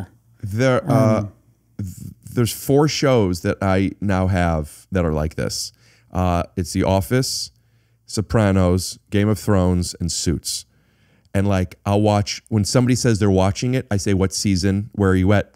And I'll watch with them to continue. Like, yeah, it's a special show. So do you do, depending on your, like which one slots in for different feelings? Is it's not variety? Sometimes I'll watch random episodes sometimes, but it's usually like I want to watch whatever, like I wanted to watch the pilot. And when I watch the pilot, then I just continue it. I've done Sopranos 4 times, Game of Thrones 5 times, The Office 6, I think, Suits twice, and I'll probably do it again soon. It's just, and I don't know what it is. I think it's the world. I think they all have a world where it's like, I mean this in a nice way. It's easy to digest. Game of Thrones actually isn't, but I think because I've already done it once, now it's easy, I guess. Yeah, I mean, it's not The Wire. Like, you know what I mean? Sure. You don't have to like sit and lean in and, yeah, you know, be sure that you're following. It's something that you could, you know, put the kettle on and. It's also a show that didn't really. It's an episodic, but it is serialized in a way that I don't remember when it came out. When did Suits come out? 04? 11, I think. No. Yeah, I was really. When did Suits come out? No way. Numbers are hard for me. 2011. I remember watching the first season at home. And I'd already moved out here. I must have been visiting home or something. What's home? When Cleveland. You say Cleveland. Okay. And that's where your parents are? Yeah. Okay. And do you have siblings? I have an older brother. Is he there? He's here. Oh, nice. Where do you live? I live in... I did not know that. I assumed... Where do you get your coffee? Do you drink coffee? I don't anymore. Oh, okay. But I still go to... We'll bleep it. I don't like people knowing where we are. We also bleep where she is. Okay. Right here. Oh, yeah. I like... Okay. Why did you take such a fucking car here? We were doing it was just like a day. Yeah, no, that is not. I love the impression that you have because it's not at all accurate. She came out with these sunglasses and she had the gloves that like with the fingers come the Michael Jackson driving gloves. Yeah. No, and I took off all my diamonds before I walked in. Mm-hmm. That was nice. They're in my car. They're in my car though. So if anybody wants to go, well, are you going to take that limo to your car? A mile and a half away. I don't remember what we were talking about, but yeah, your show does this. How did you become a comedian? Like a stand-up? How did you get into that? This is going to sound really corny, but I'm broken. Gulp, gulp, gulp. And I felt like I just needed the acceptance of other people. I have a very, very, very funny family. Okay. Very funny. Listen, I could undersell it and or oversell, whatever it is. I laughed.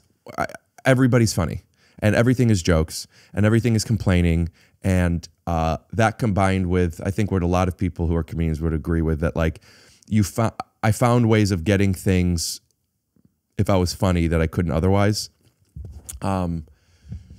I could list, I'm very in touch with this stuff now, but I feel like I've talked about it. Not that I mind again. Oh, sorry. Okay. Yeah. It's just, I don't want to like bore your here. listener. Yeah. Yeah, well. Yeah. But comedy is, I think I don't mean this in such a pretentious way. Comedy is a language, like a love language. And when somebody makes you laugh, more specifically, when you're on a similar frequency with somebody, whether it's laughing or anything, but the easiest way to know if you're on a similar frequency is not even making them laugh, but if we both laugh at the same thing. At least in that moment, we share a point of view, we empathize with a situation outside of us. And I also always had a hard time, I didn't know this as a kid, I just believed everybody. But I realized looking back, like I couldn't tell what was real consciously and what wasn't. I have a joke that I say on stage, which was, I didn't know I didn't have friends growing up. I just thought everybody was busy. And like, I say that because it's such a microcosm of like, oh yeah, whatever. But something I always felt like, when a laugh is real. Like you can't fake laugh without me knowing it. I think there was a round table Sandler even said, I think it was Sandler, where he said like the hardest thing to play is fake laughing. Oh, yeah. Because could you do it? Can I hear you fake laugh? You wouldn't be, no. No, yeah, you can't fake laugh. It's too hard. No. So like when someone laughs, I just always felt connected to them. Why did you ask me that? What were we talking about? How did you become a... Yeah, but why? But I want to say that you talked about that a little bit when you were talking to Zach Woods on your podcast. About laughing? No, about knowing what was about childhood and knowing what's real and a little bit of the loneliness of childhood. Didn't you talk to? Do you sort of bonded over that? You shared that. Yeah, he felt that more so. I didn't realize I was. I never felt lonely. That's not true. Never. I was not included from time to time, but like I didn't. Him more so. I didn't feel it until I got older. And and like how grateful I was looking back of how much I didn't realize, how much like I wasn't included in things, but I was close with my family, and I don't know, I never really felt, if I said something otherwise, I'd be curious what it was, but like I've been feeling lonely recently, and I've been thinking about it a lot, and thinking about like, I go home all the time. I go home for a month or two at a time, once or twice a year, and like seeking that thing when I was a kid, I do miss that. But do you remember? Do you think it's the place? Do you think it's Los Angeles? What do you think it is? Well, I'm almost 30, and I want a family.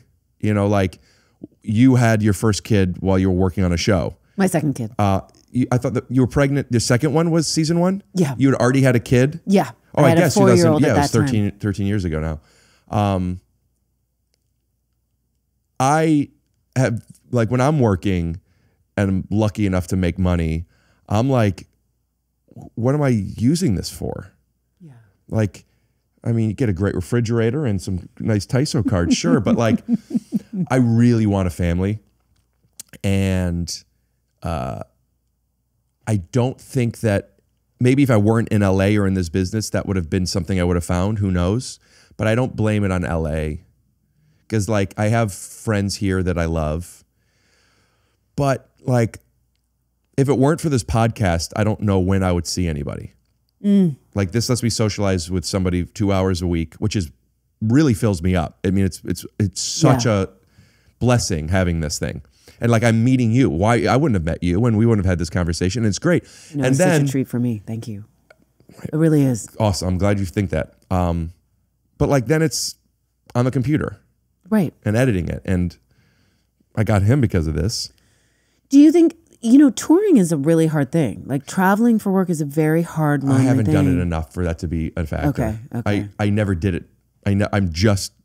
I've done it 6 times now. Okay. And then next year I have a tour coming up, punchup.live/Rick Glassman.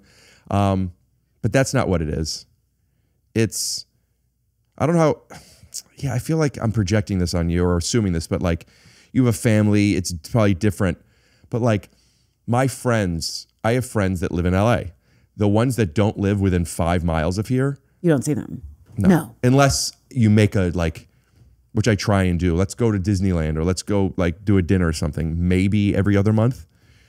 I found that really hard too, though, in New York. I lived in New York for 12 years, and I found the existence there incredibly lonely, even though you're like packed like sardines on top of people. It's so hard to see people, even if they're just like, uptown and you're downtown. You're not seeing them all the time. I feel like that wouldn't be the case there, but I don't know why I don't, just because you walk places. But right. Were you lonely then? I was. I think it had to do with the stage of life, but it was also like, it's the bustling, hustling city, and everybody's doing something. And I was kind of like, what's everybody doing? Do you mean that literally? What's everybody doing? Like, because you weren't working? I was an actor. So there's there's tons of downtime as an actor. Yeah. My husband, like, or if he was my boyfriend at the time, would get up and go to work. And, I just felt like New York you walk on the street, like everybody is racing somewhere. You got somewhere to be, you got somewhere to go. You get like kind of knocked in the shoulder accidentally by somebody. You get on the subway, you're packing in like sardines. It is an amazing city, but there is something really amazing about the moments when you feel lonely there, because they're deep, right? Because you're not alone.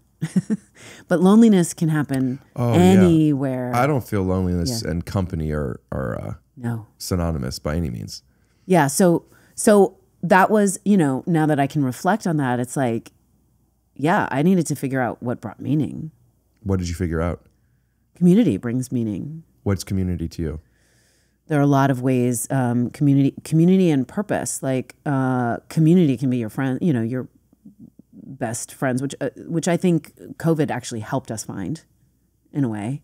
And why? Because you were forced because to... it's hard. It was hard to see people, right? So you had to put in work if you were going to interact with somebody, right? You had to figure it out. You had to have the distance, or you had to have a pod of people that you were hanging out with. I did for almost 2 years.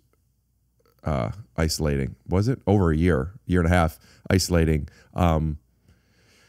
Lockdown especially, and then it still kind of lingered for a bit. And for a year and a half, I did a podcast where you would have been outside on the balcony, and the windows would be closed, and then we would hear each other through the headphones only.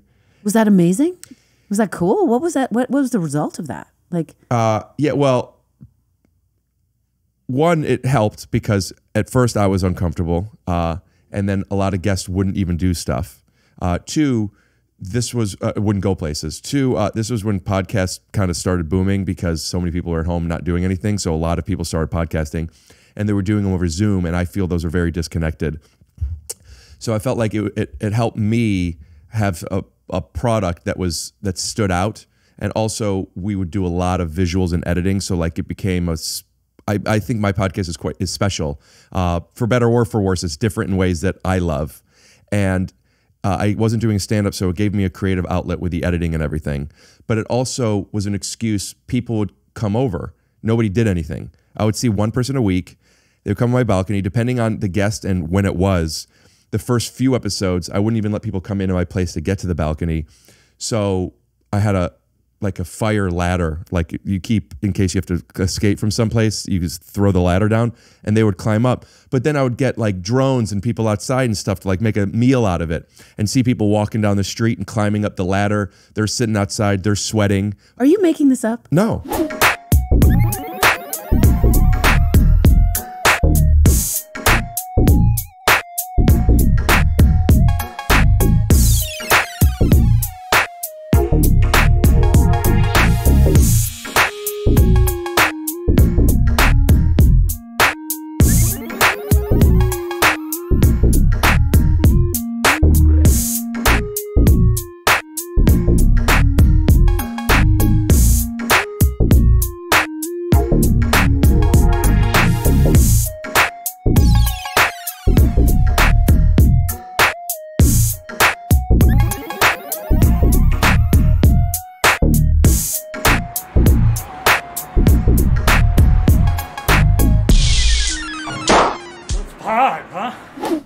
It was called the Balcony Series. I did it for like a year and a half. And they would be outside and sweating because it's summer, or they could just climb the ladder. And I'm inside on purpose. I just thought it'd be funny here. But like I would wear sweatpants and have my AC blasting. And like you would see them sweating. And it was a novelty at first. Like, oh, this is funny for 5 minutes and then like whatever. But then also it was the only way that we could do it. So during COVID, I have friends that I'm thinking Eric Griffin and Adam Ray in particular that I was friends with for years. They became my best friends. Some of my best friends because they kept coming over. It made your friendship deeper. Oh, COVID, yeah. Because you had to do it under duress, in a way, or Maybe you had to be more creative in how you were going to interact. Podcasts did it. Okay. COVID made your podcast wonky though. Like you made it cool. Exactly. You wouldn't have thought to do that if we weren't in COVID, right? No, but even when it's over, people that come over, like I see what you're saying with COVID. I think it's more like COVID, you had to force yourself to do stuff. Podcasting is a different version of that for me. Right. I call it take your shoes off because that's the first rule of many. I normally would never want people to come over. Oh. This was like, this is COVID. Like, wash your hands, don't touch it up, keep it on the blanket. I'm a lot better now. But forcing myself for a reason, which is the podcast, to have somebody come over, that's what made my relationships closer. Yeah, I have friends that I have friends that I never would be friends with if it weren't for this. Yeah. Yeah, anyway. And that's how you started. I started pre-COVID. Okay. But it was during COVID when I found... Sorry I'm talking about the podcast so much. Thank you for listening. Thank you for sharing it with me. But it was during COVID when I found... Because I was always doing edits and visual stuff. Started in April of 2019. So, I was probably 50 episodes in before lockdown happened. 55 episodes maybe. But that's when I found like, I really want to lean into the drones and the visuals and the playing and the music and stuff. And also like... That's another reason why I like TV so much. I'm making stuff and I'm exhausted from making stuff, you make me something. Oh, yes, You know? yes. Oh my God, that's how I feel when somebody makes me a meal. I was just thinking, it is such I know chefs feel that way. Oh yeah. Yeah. Like chefs love going to restaurants. Restaurant people, my brother, shout out to the Greyhound, by the way. Is your brother a chef? He isn't the chef at his restaurants, but he has 2 restaurants, Greyhound in Highland Park and Glendale. And they go to the nicest restaurants. They love going to restaurants to see stuff. Yeah. But anyway, when people make you food, what were you going to say? I'm just really touched when you go to somebody's house and they've made you a meal. It's such a beautiful act of generosity. I just think it's really lovely. Somebody cooking for you. Sure. Do you eat everything? Do I eat everything? Are you an easy eater? No, I don't consider myself an easy eater. I guess something weird happened to me after I had babies. Like my whole thing changed. I don't eat red meat anymore. It's not a thing. It's just I just don't eat red meat anymore. So maybe I don't think I'm the easiest eater. You said when we were walking in the door, you were like, I'm high maintenance. And I sort of loved that you were like, I'm high maintenance. And that you owned it. And it made me so curious. I was like, I want to know everything you're high maintenance about. I love that. And I'm probably high maintenance too, but I never felt liberated enough to say it. I don't know if I'm high maintenance. Whatever you cooked me, if you cooked me meat, I would eat it. You know, I wouldn't eat a lot of it. But if you went to the effort to cook me that thing, I would certainly have a bite, even though I just don't When was the last time you had a thing. bite of red meat? I believe I was at my friend's house a few months ago and they grilled something and I had one bite off of my husband's plate. I was like, oh, they made that. He's like, it's delicious. You have to try it. I guess I can't explain this. I can't explain my meat thing. There was something that happened after I had kids that I was like, I can't eat meat anymore. Was it the taste of it or was it the cows? Do you eat other meat? I don't know what it is. Do you eat chicken? I eat some chicken. I eat fish. Oh, good. After the pod, but I made you some chicken. You say you might be high maintenance too, but you don't want to own it. We'll turn the cameras off for a sec. What do you think, at least in your professional life, could you say that is high maintenance? What's high maintenance? For you, like what is your? I don't know. version of it? I think this is a really deep question because I think this has to do with like So let me just make sure. patriarchy. I always do this, but I want to make sure everything's going. Okay. Were you saying like maybe we're going to edit this out later? No, I've upgraded my equipment, System. but the old cameras sometimes would turn off, and I could usually hear it, but not sometimes I would check and like, oh fuck, it turned off. So I still have this thing when like I've been talking to you, and then I forgot about the cameras, and my chin. But now I'm thinking like, oh no, are they still going? So I just wanted to check. Yeah, but maybe we'll cut the high maintenance stuff later. No. No, what I think what was interesting to me about watching you say that is that I was observing. I think that I've been trained as a woman that being high maintenance would be something to be very ashamed of. We'll hang around more Jews, but go on. Why? What do you mean by that? That's so fascinating. Like, how long did you live in New York? Oh well, all my friends are Jewish. Right. Yeah. So that's not new, but I'm just saying that's just such an interesting thing because to me, I'm just thinking of it as a gendered thing. I do recognize that exists, absolutely. And as much as that is a choice for you to subscribe to or not, I recognize that you're under more pressure and duress and perhaps even could lose jobs or like for being quote unquote high maintenance. Like even the car. So the Sirius XM, like they arranged a car, and I was like, oh, did you come from home? Yeah, I was like, I don't need a car. And they were like, oh, it's already arranged. And literally as I'm walking down to get in the car, I was like, oh my God, I feel so bad that they got me a car. And how much did that cost? And like, gosh, why do they think I need a car? I can just drive it. Like I pretzeled myself for the entire walk into that car about having a car. Think of you? About what people are going to think of it. I love that you picked up on it and were like, whoa, look at you, like baller showing up in your car. Like that is, but I'm super in my head about it. And who cares? So the employer did this really kind thing, like making me a meal, arranging me a car. So drive in the car and enjoy it instead of me being like, I don't deserve to be in a car. I'm so high maintenance. I'm in a car. I mean, that is some craziness. Like just enjoy the 6 minutes in the car. Enjoy Somebody's the AC driving and the me. SUV. There was water and like lifesavers in there. Yeah, plastic bottles though. We don't do that here. No, look at you. Here's my water bottle. That's yours though. This is mine. Yeah. But it was just nice that all the amenities, those candies, those Werther's Originals. Do you ever enjoy those candies? I'm 27, so I don't eat Werther's. Thank you. I know. I'm 90. I am like a golden girl.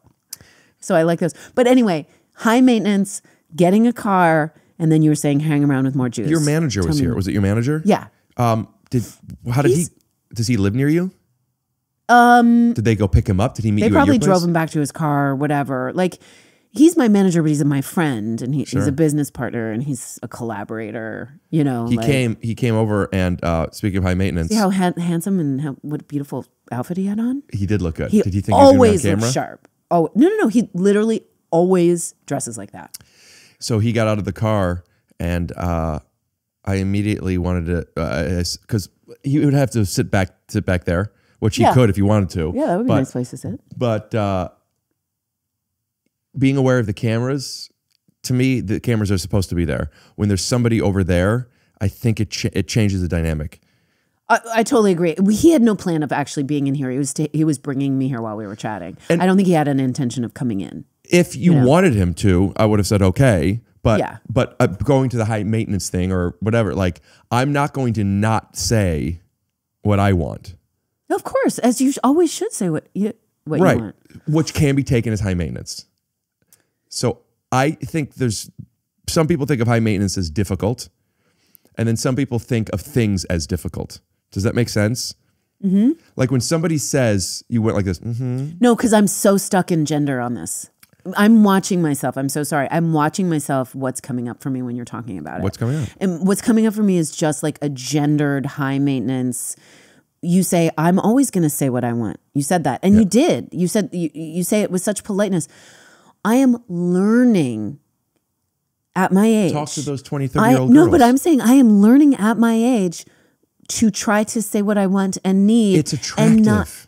Yes. It's not unattractive. But I have been programmed to believe you're going to be considered difficult. And how is that servicing you? I mean, Jim Carrey's broken. Jim Carrey is doing it because because in case for whatever reason you have heard you know what I'm saying. You have heard about actresses she's difficult. That precedes her, and then she shows up on set, and you're like, she is a ball. I haven't heard this actress is more difficult more than guys. Oh, I've only heard it in terms of actresses. I have seen same behavior from both genders and just seen that the woman was the one who suffered. Maybe this is semantics because I absolutely have heard and know what you're talking about with women versus men. But as far as like difficult is concerned, maybe it's because I'm a guy and I know more guys. I've heard it more about guys than women. But with guys, it's he's an asshole, he's difficult. With girls, it's she's high maintenance. But like, I've also heard that like guys don't like a woman who's funny, or guys don't like a woman who makes more money than them, or these things where it's like, I believe that exists, but like go hang around another tribe, because if I'm dating somebody who makes a lot of money, I just don't understand in the pros and cons, where's the con? And when I'm dating somebody who's funny, or if I'm dating somebody who like knows what she wants versus what's the opposite, like guessing what they want, where they want to go eat, or if the temperature is right, or if they're tired, like tell me, and then let me tell you, okay, or let me say, let's figure out a compromise. It's just so much easier. So this idea of being high maintenance in the business, you would know better than me. I'm not saying it doesn't exist. I don't understand the gender thing. Like, I don't understand how that's gender related. I don't see it gender related. I'm probably wrong. Right. Well, it's not your experience. Yes. And even what you were saying just now about like dating somebody who has more money than you or whatever, I'm not going to, you are the architect of that. Like you're driving that bus. Like it's not going to bother me. You know, you are talking about an individual thing. I am talking about like I exist in a system that had some like unspoken rules before I got there that I just have to learn to navigate. Could you give me an example? And sometimes that means I feel very often like I need to just shut my mouth and not need anything. So can I give you an example? I'll give you like I'll give you like sort of dumb examples. Perfect. which The is best kind. like. Also, bring this to you a little bit more. Like, bring it down. a little sorry. more. I'm sorry. Thank you.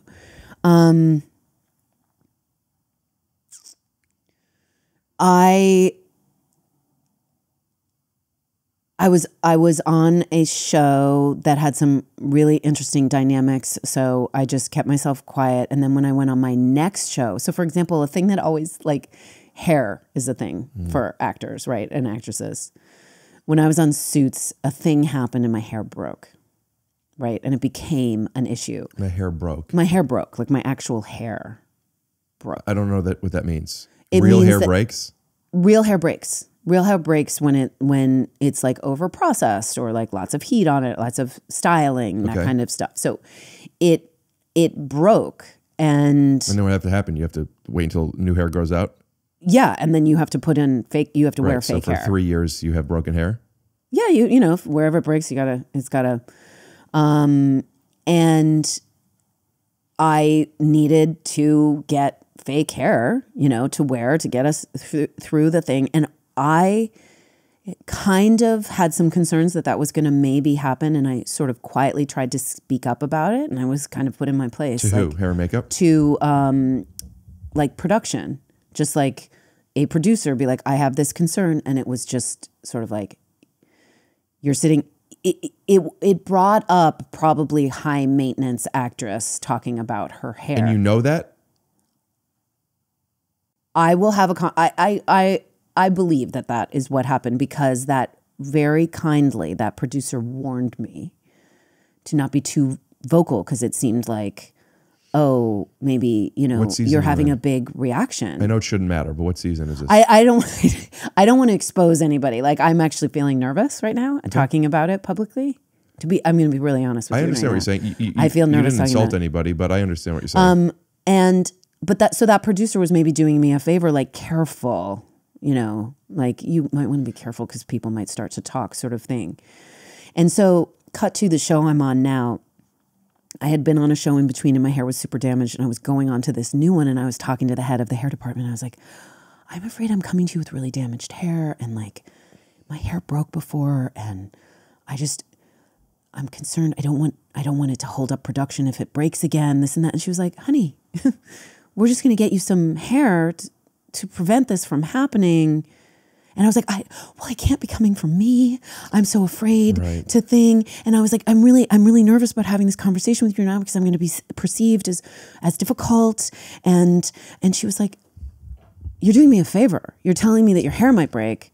We're gonna avoid a thing. We can fix this by doing the thing. You're giving us plenty of time. Like, why are you?" And I was like, I'm very in my head about being perceived by a new group of producers as difficult. It was a very real, I'm actually shaking on the other side of the phone because to me, what I'm realizing is that idea of being difficult or high maintenance or needing a thing could come between me and my livelihood. I understand that. It sounds really silly. Like I'm talking about hair. I'm sure your listener is going to be You're like, talking about reputation. Reputation. And to you And might not be perception. sure of, how you're being received. I guess one of the reasons... And I live in fear of that. Like it's a very real fear because it's a way, it's a very easy thing. Like there's a million of you. Oh, you're an actress? We got a million of you. We'll just go to the next one. Right? So if we hear that you're difficult, we're not going to pick you. We're going to pick the other, we're going to pick somebody else. Yeah. And I have a family to support. Like it is actually, it's not about hair. Like I appreciate you were the person who you were talking about reputation. You're talking about that. I can't believe we went here. I'm surprised.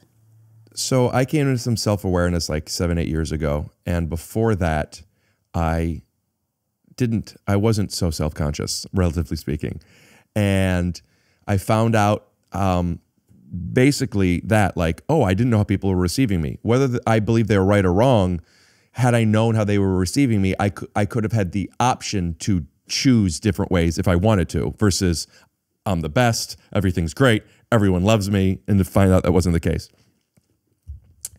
So what I learned from that is both with me and also just the way this stuff works. I'm going to fill up my water. People don't think I mean, this is an arbitrary example, but if somebody were to think you're difficult or I'm difficult, it's not because of the hair. It's never because of a thing. Consciously, maybe, but subconsciously, you're the most annoying therapist. What I want to tell you is, it's when their expectations aren't met. And what I have found, and I feel like this is a little bit of a hack, like a cheat, where if I could be this way, which is the exact same in scenario 1 as scenario 2, and if I could, which shouldn't be my job, but this is, instead of, it's either worry or make it your job. I feel the latter is something better what we could do.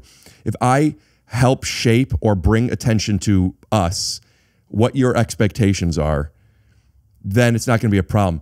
The me saying out loud outside I'm high maintenance is a strategy, not specifically for you, but like, I'm hot. I recognize I'm hot. With that, I'm feeling a certain way. I could not acknowledge it, in which case I'm not going to be present with you and I'm going to be insecure for whatever my own things are.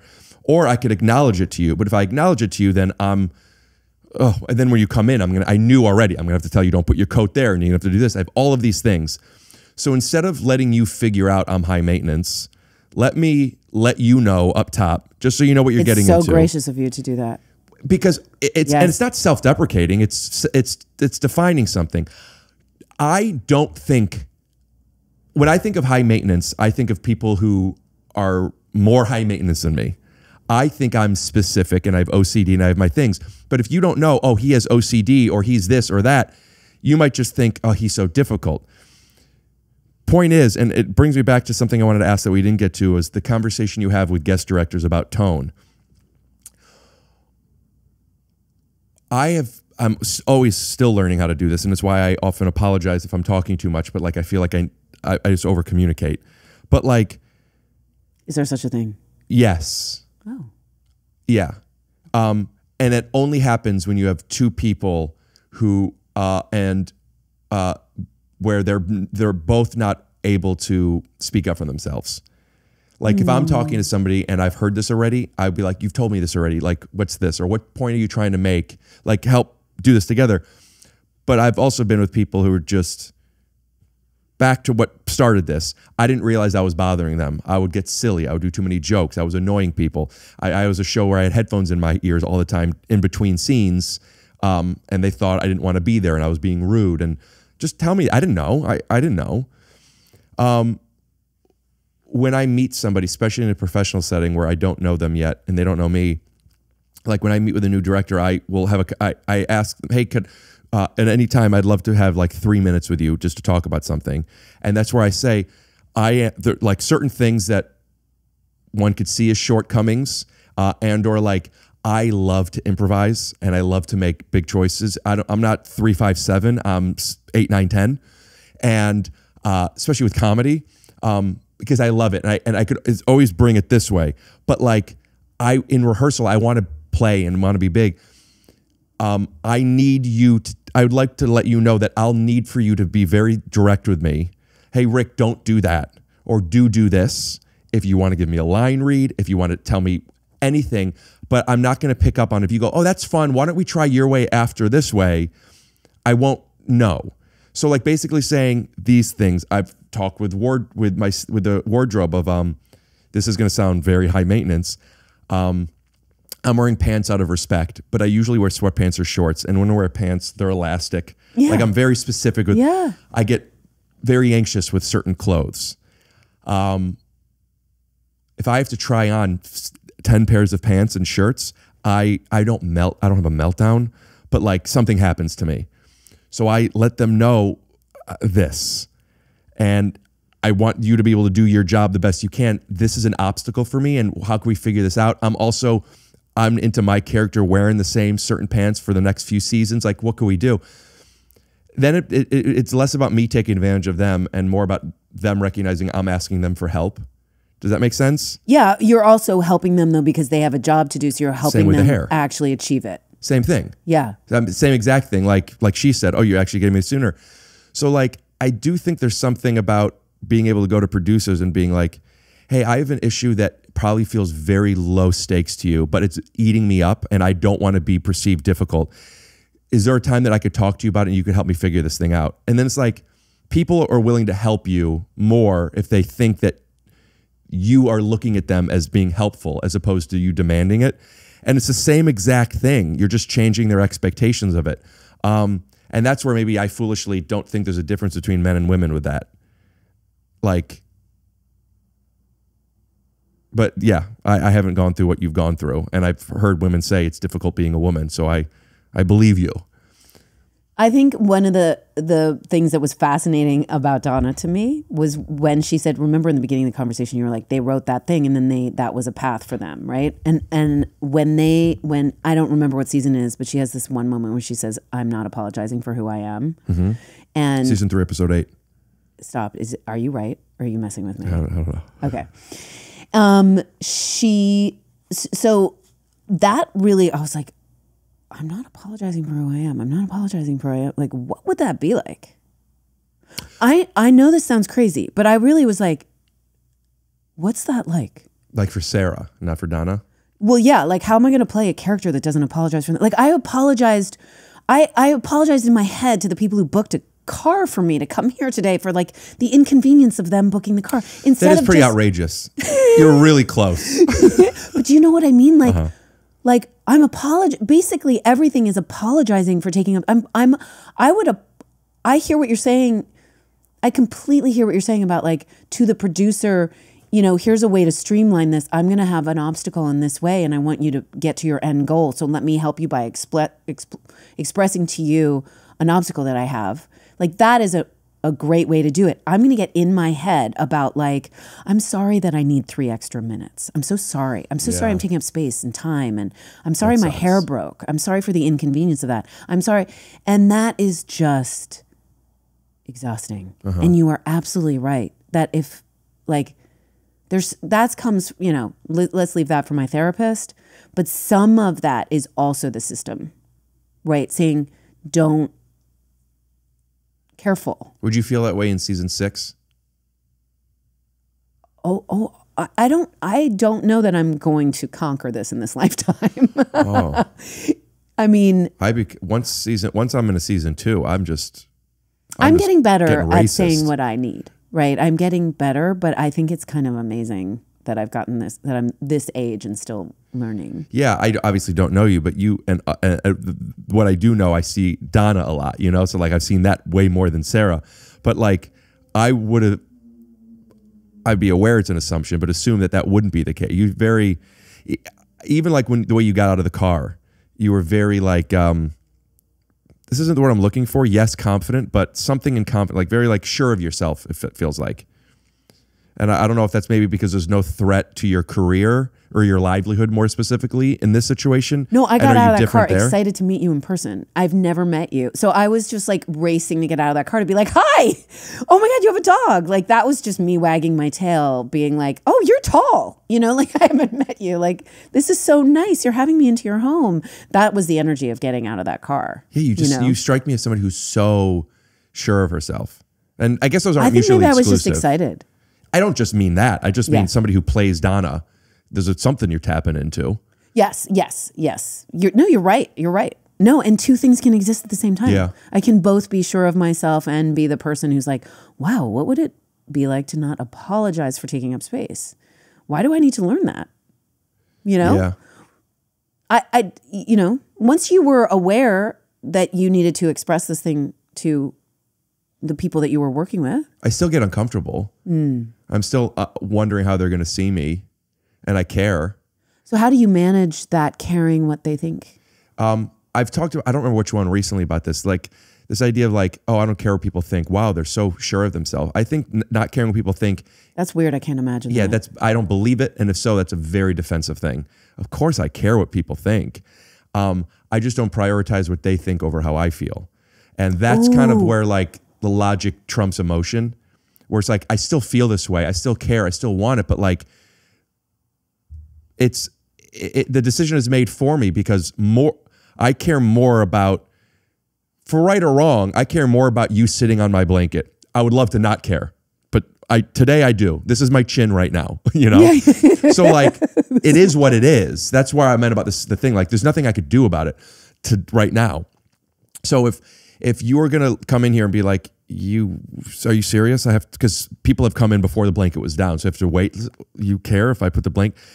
Like, I recognize the judgment they have. I don't like that they have that. I would love to say it's none of my business and I'm fine with that. But like, I care, but not more than you sitting on the couch. So there's no decision to be made.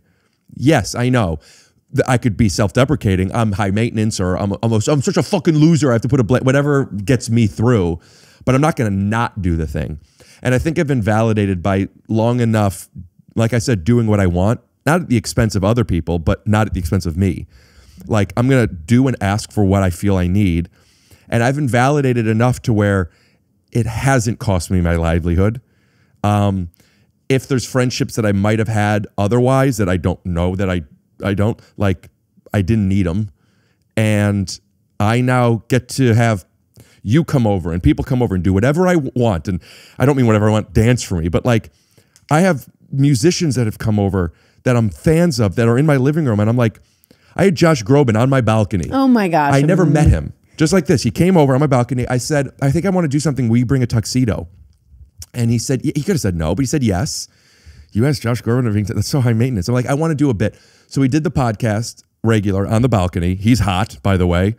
And then I'm like, all right, will you change into your tuxedo? And I had a violinist and a cellist outside, and I played the piano inside. It was awesome. Every night in my dreams, I see you, I feel you. That is how I know you. Go on. Oh wow, Rick, far across the distance and spaces between us, you have come to show you. Go on. It came together really well. One could say it's really difficult. You ask somebody to come do you a favor, and then you ask them to do an outfit change, and you did a reset, and you had him sing, and then you had him, you picked the songs for him to sing. But like, yeah, I want to play with Josh Groban however I want. And he could say no, you know? And it's just, and I'm just like, oh, this works out. Amazing. Yeah. Always do what you want. That's my motto. And also my mom's kind of that way. So I think maybe I'm grandfathered in. How is your mom that way? What's your mom like? Like if I could meet your mom, like what's my takeaway of meeting your mom? What's her name? Debbie. Debbie. I'm going to call, can I call her? Yeah, call your mom. Put these on? Yeah.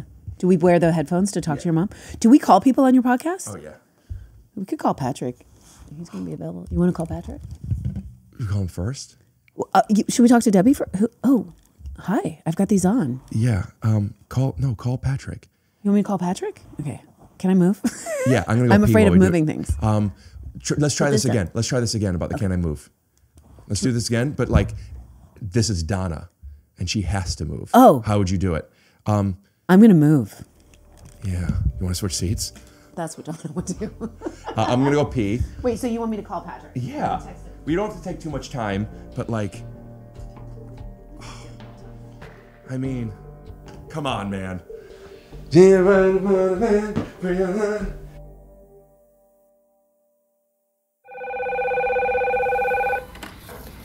If you're looking for just the right flooring, you need choices. And at Marshall Carpet One, you'll find thousands of choices, including carpet, hardwood, rugs, and luxury vinyl. So make the right choice and visit Marshall Carpet One and Rug Gallery. And we promise, with more than 50 years as a family-owned business, we've got you covered!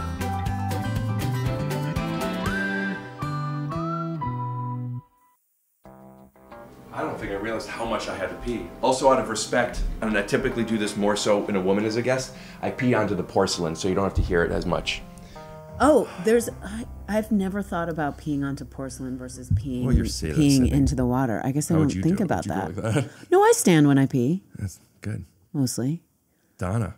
I like that. Very Donna of you. My first girlfriend, before she was my girlfriend, when I was at her house a bunch because like we did a project together and blah, blah, blah, blah. And I remember I once went to the bathroom. I didn't think about it. And I peed into the toilet and it was like loud. And I got like, huh. And I went to the porcelain. And ever since then, I'm like, when you're around a woman, pee on the porcelain. My mama raised me right. That is really classy. That is super classy. That's a big takeaway. He hasn't texted back, but let's try to call him and see if he plug it picks in up. though. Okay. Let's see. And then. Nice catch. So this goes, oh gosh. I love that you're like drones. And I heard you talking about all the ways that you set up and everything on one of your podcasts. And I was like, how does he know how to do all that stuff? You just figure it out as you go. That's really cool. Let me see if I get Patrick. Make sure it's because it's plugged in. Don't have it on speaker. Yeah. Okay. Is it going to come through? Oh, it's going to come through these. Yeah. He's going to be really sad if he misses this, I feel like. That's crazy that he even knows what the podcast is. He's the one who said you're the cool kid. Hi, this is my. Oh. Please leave a message and I'll get back to you as soon as I can. Have a great day. Bye-bye. Yeah, you start. Hey, Patrick. Hi, Patrick. It's Rick Glassman from the hit podcast Take Your Shoes Off.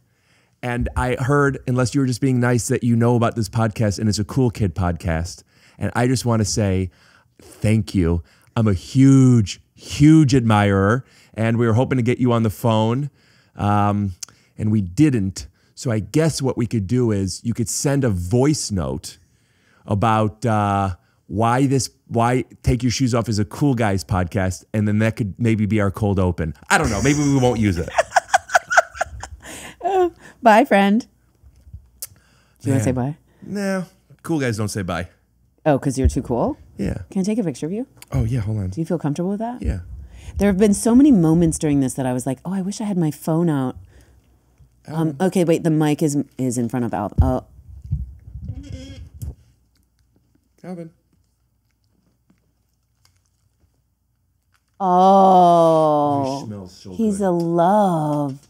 There were so many moments that I wanted to take a picture because the way that you were sitting and the way he was either conked out or looking, it's just a really beautiful. You should move your camera here, man. This is beautiful. Well, like thank you very much. This. It'd probably help my chin out. Oh. But I actually wanted to bring it over more. And I thought about I might wall mount. Because this is a really cool angle of you. Like there's a lot of interest in this. I mean, is that a blanketed statement? Or are you saying we lost the blanket behind you? Is that okay? Oh, it is. It fell a blanket down. Statement then. It was a statement that moved the blanket. Yeah, I wanted to just because I want your camera a little bit more this way. Mm-hmm. But I don't because it's fine. It just looks a little bit different, and I'm beholden to having it match some.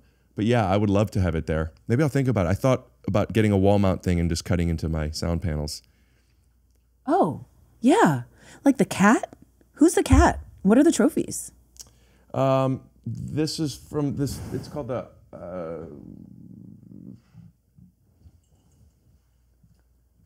Hollywood Critics Association or something like that. What is it called? Hollywood Creative Alliance. It was an award. It was for one of them was for the Amazon series that I did. And did you have to go up and give a speech? Yeah. How was that? I have so many speech bits that I've been thinking about since before I even moved out here. Okay. It was good. So you crushed it. Well, it was a drama, and I wasn't the only one who won the award. It was the show and the cast. So like I kept it, but like I want to win awards so much. I mean, who doesn't? But I mean, like specifically, I want to have. It's the perfect place to do stand up. You know, it's like you're not supposed to be. There's so many bits. Just tripping up the stairs, tripping down the stairs, having a certain music be conducted for you in a certain way. I want to win awards for the speeches. Great. Let's make that happen. Yeah, well, you know, it's tough out there. Oh my God, wait. Plug it in. Calling you right back. I think I'm still plugged in. Here we go. Oh, when he calls, we'll put him on. Okay. You know, I'm worried about how my hair looks when I put these on. I understand. Are you taking me seriously? Don't take me seriously. Oh, because if you were, I am not at all worried I was about going to be high maintenance for you. You'd be like, I understand. And I was trying, but I thought I was doing a funny bit. Well, the problem is I didn't know it was a bit yet. And then you bailed on it too soon. I don't know how to do any of this. Okay, actually, let's turn it into a bit. How would I have made that into a bit and not bailed on it? Teach. Do you feel like teaching me? Well, yeah, of course. Okay. I love teaching people things about comedy. So first we have to understand the difference between a bit and a lie. Got it. Do you know the difference? No. I mean, a lie is a lie. A bit is a bit. Well, you lied to me. Oh. You said about your hair. Yeah. So the lie would be you trying to make me think that the hair would be messed up. The bit is you calling back something that was established or wanting to establish, I'm high maintenance, but I'm not going to be high maintenance, and then you become high maintenance. So to me, the bit isn't the hair. The bit is a woman who says that she refuses to be high maintenance and doesn't realize she actually is. So then there's a game that we're playing. And if that's the case, you have to keep doing it until I recognize the game, or if I don't, but hopefully they do, in which case you don't want to put the what did you say? You said you don't want to put this on, you don't want to mess up I'm your worried hair? about how my hair looks with these on was my joke. Yeah. Then you have to say that to me and then wait for me to respond. Okay. And then stay in commit to the discomfort of that moment of that space. Commit in spite of the discomfort, not for the discomfort. I see. Uncomfortable or not, you have to do it. So then and now we have our game. No, I'm good. I can just hold it here like this. You know what I kind of dream of is if it's one thing and you can do the like. You don't have to dream of it. Hold it. How do you? Just go like this. No, but you know how like. Oh no! Look, our bit isn't going to happen. So is he on our headphones? Hold on. Patrick. Hold on. Yes. Hold on. Patrick, I don't know if you can hear I want you to meet my friend. Can you hear? I want to keep. Go ahead. Patrick, could you hear my voice? Oh, it sounds so good, Rick. Oh, that's the Shure SMB7s, my friend. Oh, that sounds good. Wow. He knows all the techie things that you know. You were just you're on my TV so much, dude. I want to come out and just say what an honor, first of all, because just a huge fan, long-time listener, first-time caller. Wow. Dude, I mean, we've been doing this for 2+ hours, and if you take out the 1 hour 45 minutes of me talking at Sarah, the other 15 minutes was me talking about how much I watched your show. I am such a fan, dude. That's distracting me. That's distracting the pictures. Dude, congratulations on Sidebar. Thank you. We're so excited. We're so grateful to you for, bringing Sarah on and letting me call in. Sure. We're excited. And we're moving in on your podcast space, which I know is it's a limited, only a few can survive. So it's fine. I've gotten to the point where this engine is running smooth, my friend. The people who are like the pod, they ain't going anywhere. And the people that don't, who needs them? But jokes aside, I was telling Sarah that we got to get you on YouTube. Yeah, can you explain that to Patrick? Yeah, Patrick, the majority of people that watch this podcast and many podcasts, more so in the comedy space, but it's getting more and more, do so on YouTube. And there are people that given the choice, they might prefer to YouTube, but then they'll go to Spotify or wherever. But there are some people that won't listen to it. They'll only watch it. So unless your contract says otherwise, I was suggesting even just take an iPhone and record you guys. Because if this was on YouTube, I know that I could get people to go over there and leave some comments and subscribe. And it's easier to collaborate with other people that way. Interesting. Now, let me ask you this. When you have a situation like Sarah and I have, when we're going to be, hopefully gainfully employed and kind of both always in different places, do you think that affects the success rate or the effectiveness of being on YouTube? Bragging, get that. So you could look at like what the Workaholics guys do. I don't know if you know that show, but they're all in different locations and doing different stuff. Shout out to Happy Gilmore too and Kyle Newcheck, by the way, who's directing it. But they do it over Zoom and then just record the Zooms. Yeah. And it's good. They're extremely funny. Are Sarah and I funny and charming enough to pull it off? Because those guys right have got the goods. I don't know if you're funny enough. Majority of the stuff I've seen you do, you're funny on it, but it's not a comedy. Charming enough? No. Buddy, you don't got a problem. Okay. Oh hell yeah. All right. All right. Yeah. All right. Well, we'll go live. Sarah, are you comfortable with video? Yeah. We're doing this? Totally. Okay. Is this the reason? I want to be the reason that you guys are doing this. You are the reason. Yeah. And you get 20, I think it's 20 or 25% of everything. You've given me so much more in joy already. I'm happy with 15%. Now, I got it. What I'm going to ask you guys to do then as a listen, I'm just who am I? You know, I got a decent following. It's not one of the big podcasts, but if you guys make a video one, make a commercial for it, like on your iPhone, and you guys are together at some point. And I'll put it on so many of my podcasts and until we could get your YouTube up a bit. All right. Wow. Hell yeah. I appreciate that. Is that true? Here's the thing about podcasting. I have no idea about, I guess, what is big or not. Why because do you both to me, talk like you're 80? No. I know, but I don't know what's popular. I know what I listen to. And to me, you're truly one of my favorite podcasts. So I just assume that your podcast is huge. Are you just being... are you playing coy, or is that like I've had Joe like you Coy make on. it sound like you have no, I'm saying that like my podcast has grown to a place where I'm like really grateful for it, and it's doing well, and it's very cool, and like I have an audience that wants to watch this stuff, and I could see how it offers value to people coming on as a guest to promote stuff. But like there are like the big 10 ones, you know, like like Armchair Expert and Rogan and Theo Vaughn, and like there are some podcasts where it's like those are a different caliber. It's a whole different thing. Yeah, so like I don't think nobody could come on my podcast and it could change things for their platform. So that's what I mean by that. But the people that watch this podcast, I have a really nice, really like YouTube is a mean place, and my comments are like so nice all the time. And I've curated a people that like what I do and the types of guests that I have on. And you would think I have points in Suits with how much I've talked about it over the past probably year and a half. And like, I get lots of messages and comments about it too. Like my fan base and Suits fan base, I feel like are very aligned for whatever reason. Maybe it's just they like me and I talk about it all the time. But I just know that like, if I were to say, hey, go over to their YouTube, I'm making this number up, but you'll have 15, 20 times more people that will go to your YouTube than would go to Spotify or audio only. Okay. All right.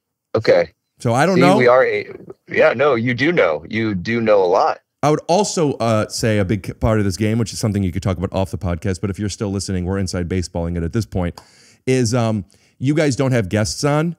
I would say you, either one of you or together, do a podcast run on other people's podcasts, on that specifically people that are on YouTube, where they could see you guys together and see the characters versus the actors and cut into clips and stuff. Yeah. I think you're a producer of our podcast now. I think that feels like what's happening. I would be honored to not be a producer of your podcast, but like you have friends and you guys are famous with stuff, but like I have a lot of friends that have podcasts that I would say, please have these people on. I mean, like do a comedy podcast run. Yeah. That's yeah. What's what were you about to say? What was your face? What face did she make? What face did she make? Didn't you hear? She went, well, that's it. It was the sound of a tire deflating. What was that? Oh, I've already been like too self-serious on this podcast already with Rick. Just like trying to be on a comedy podcast I'd just be like, I can't. That's not what podcasts are. You know who Glenn Howerton is? He's Always Sunny in Philadelphia. He was in that Blackberry movie. Yeah. Always Sunny to me is a top 5 comedy of all time. And he is so funny. He's also, which I didn't know this until he came on, or right before he did, he's a Juilliard-trained actor. He doesn't consider himself a comedian, and he doesn't like the pressures being on this comedy show where he has to be funny all the time. Okay, that sounds very familiar, right, Patrick? And the episode of him, there's some funny bits in it, but it's serious. He's like one of the funniest guys in this business, in my opinion, and it's very serious, and it's awesome episode, and people really liked hearing him talk about that kind of stuff. You don't have to be funny. You just have to fucking talk about, subsection C and, shit like that. Anyway, Rick, can I tell you a quick story of where I'm at right now and what just happened before I hopped on the phone with you? No, it was nice meeting you. Yes, please. Right now, I am at a place called Big Sky Archery outside of Bozeman, Montana. I walked in because I wanted to learn how to shoot a bow and arrow. And so I'm in the basement with a co-star on this show that I'm working with, a young lady, and we're both shooting arrows at fake animals in the basement when I got the phone call to call you. And I said, I'm going to go talk to this guy, Rick Glassman. And this young, very talented actress shot her arrow across the room sideways and almost burst into tears. She's such a big fan of Rick Glassman. Wait a minute. You know what I just realized? What? You might actually, are you playing Cupid? What's going on here? I mean, I might be preparing for that role. It was a moment. It was, I don't know. It's a very strange place for this all to be coming together, but I thought you'd appreciate that. You have that effect on young actresses. When a young actress or a not young actress. Like me. Yes. I mean, age is irrelevant. Yeah. 66. 60, 70. I know exactly how old you are. I looked it up. I'm 67. It's wrong on the internet. Go on. Is it? Yeah. You're younger or older than the internet says? I'm 15 to 20 years older than that. No, you're not. Okay. You went to school with Peter O'Toole, I think. Yeah, right? I did at RADA. Yeah. And you went to school with Adam Ray. Yeah. Love Adam Ray. We did go to school together. I did his podcast a while ago. Oh, I know. And I'm so proud of him. He's crushing it. Yeah, but ask your actress friend if she would shoot an arrow across the room if you were talking to him. Definitely. I don't want to go on I love Adam Ray, but well, you know what? I'll go try. I'll see. I'll report back to you. Report back. We'll add it to the cold open. Well, listen, man, I'll let you go shoot some arrows. I mean, I've said sometimes I'm such a big fan of you and your show. And I don't know if adding your show takes away from like, oh, you just love Suits or me. I've become such a fan of yours. And the truth is, I haven't seen much of what your other things you guys have done. And I don't even know what your other show is. What is your other show? I have lawyers that will descend upon me if I speak any words about it, but one day soon. But I would love to, maybe one day we could continue this conversation in person, or we'll have you as a super Suits fan on our podcast. Would you do that, Rick? Would you come on ours? Would you come on? Yeah. You would? Would you have somebody who's never been on Suits? Yeah, no, the whole point of what we're doing is to actually investigate maybe what it is that you would like about the show and what you responded to. So maybe we'll do a thing where you watch one of the episodes with us or something and we can have a big conversation about it. Do you guys watch the episode? You watch the episode separately and then you have it. You don't do a live watch. We haven't done a live watch, but I think it's a really good idea. I think it'd be fun to do an episode where we do watch maybe a season finale or something. I'm going to plant a seed and you guys are going to water it or not. Whether or not it's for a podcast, I would love to watch an episode with the three of us at some point. On this huge TV? Yes. I'll meet you anywhere. Okay. We could do it here. We could do it there. You We could do should see anything. his TV. It's so pretty. You could do an episode when you're in town. If you guys are in town at the same time, if you want a special take your shoes off crossover, do an episode of your show. We could do it wherever you want, or do it here, and we'll put it all together. This is so much fun. I don't know if anything's gonna happen, and we should do a live show where we watch it at a movie theater with a whole audience, and then the three of us talk about it on stage. I'll be honest with you. I don't think that plays. Okay, good. I'm just spitballing here. I think if that's the case, it has to be. Maybe. I mean, if you're showing a random episode to an audience, they have to know everything that's going on. It's like when you go, have you ever worked on a multicam, either of you? Yes. Before episode 6 of season 3, they show the live studio audience what happened in the previous episode. They don't know what's going on. Mm-hmm. Yeah. That's true. Good call. I'll do anything anything you want, though. Dude. You're right. I'm wrong. Thank you. I went too far. You know what? I feel like Gabriel right now. You're here and I'm here. Yeah. Dude, this is so wild. I know I've said this so many times. I don't know if I've painted the right picture. I've watched so much Suits. I've watched it full twice in 8 months. I've seen it once before that, and I watch episodes just randomly all the time. I mean, I watch you guys all the time. This is so fun for me. Could we ever? You should have been on the show. You would have been so perfect on the show. I was 16 What a when it missed came out. opportunity. That's true. You know what would be fun to do sometimes if we watch a thing and we have a question about something? It's like, call Rick Glassman. Oh, see like what he fact thinks. checker? Yeah. What did he think of that scene? Like if you and I are disagreeing or, you know, something about like a scene, be like, what did you think of that moment when? I'll double the length of the episode. You'll have to trim it down, but I'm in. Dude, anyway. Dude, pleasure. Thank yeah, you you so too. much for having me on and having Sarah on. And, you know, we're huge fans of yours. So hopefully we can continue this conversation. You know, I didn't meet you, but I did. We were at the same wedding once. Can I tell you about that, Which or wedding? should I save that? Wait, which wedding? And it involved archery. No. Yeah, Adam and Katie? I think that's who it was. Yes, it was. Adam Shapiro, Yes, Katie it was. Lowe's? Yeah, it was Shap. The Shapiro Lowe's wedding. Yeah, that's where I met them. I was dating at the time Jackie Tone. I don't know if you know who she is, but Yes, of course. Of course. Oh, wow. And- oh, my God. and that must have been after, right? Because I had watched Suits already, and I liked it, and I saw you, and this is also I had just moved here, so like the idea of celebrity was like a novel thing to me at the time, and I remember I didn't even go up to you because I was like, I can't go up to somebody just because I know them or something. We're at the same wedding, you know. Oh, man. And then I broke my toe. I broke my toe at that wedding. Why? Wow. How? I danced too hard. How and why? Funny went too different curiosities. Yeah. Yeah. Well, that's small world. All right. Well, now we've met. Okay. Well, I'm I lingering. like this. I'm you into go. this. You hang up, and you call me whenever I'm you want. And I lingering. love you, and this is All fun. right. Bye bye. All right, guys. Have a good one. Enjoy the rest of the chat. Bye. Bye. You gotta hang it up. Oh, I think he did it. Oh, okay. All right, should I unplug? Oh my Come goodness. on. This is How so fun. Fun. How fun. That also, I didn't. That wasn't in my mind at all when we were talking. Then once you said archery, I'm like that wedding. Then it just popped brought in it my all mind. Yeah. back. Oh my gosh. I love that.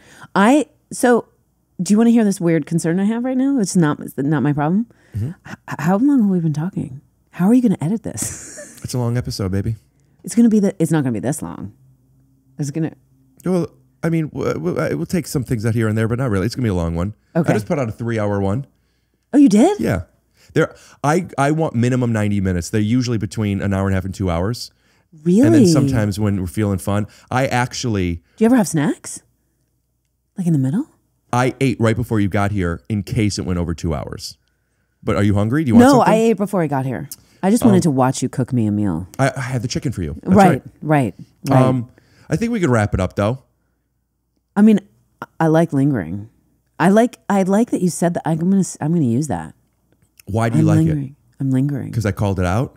Or So because nice. Yeah. the word? There's something poetic about it too. Because you called it out, just like I'm high maintenance, you called it out. I love that. But I also, the way you said it, it was like really fun. A little raise? Yeah, it was sassy. It had some sauce on it. Well, good, because what I was feeling was, somebody is training for a job in a basement somewhere, and he called back as a favor, and I'm like, hold on, let me tell you about a wedding. But also, I wanted to. But it's kind of the basking vibe. You were able to bask.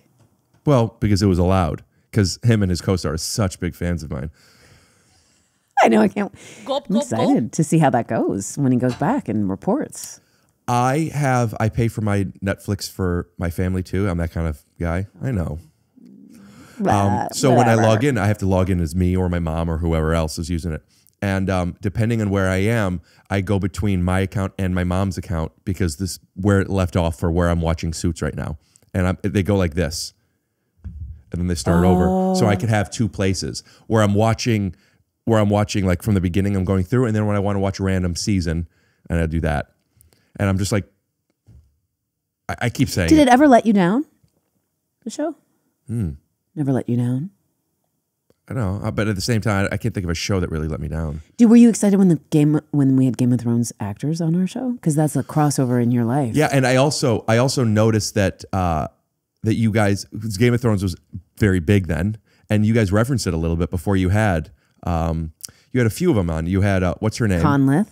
That's who the queen, right? Yes, Conleth is not the queen. The queen is. Don't see. This is. I'm worried about my brain today. I was nobody doing. remembers names. Okay. I don't remember the names, and I've seen it a million times.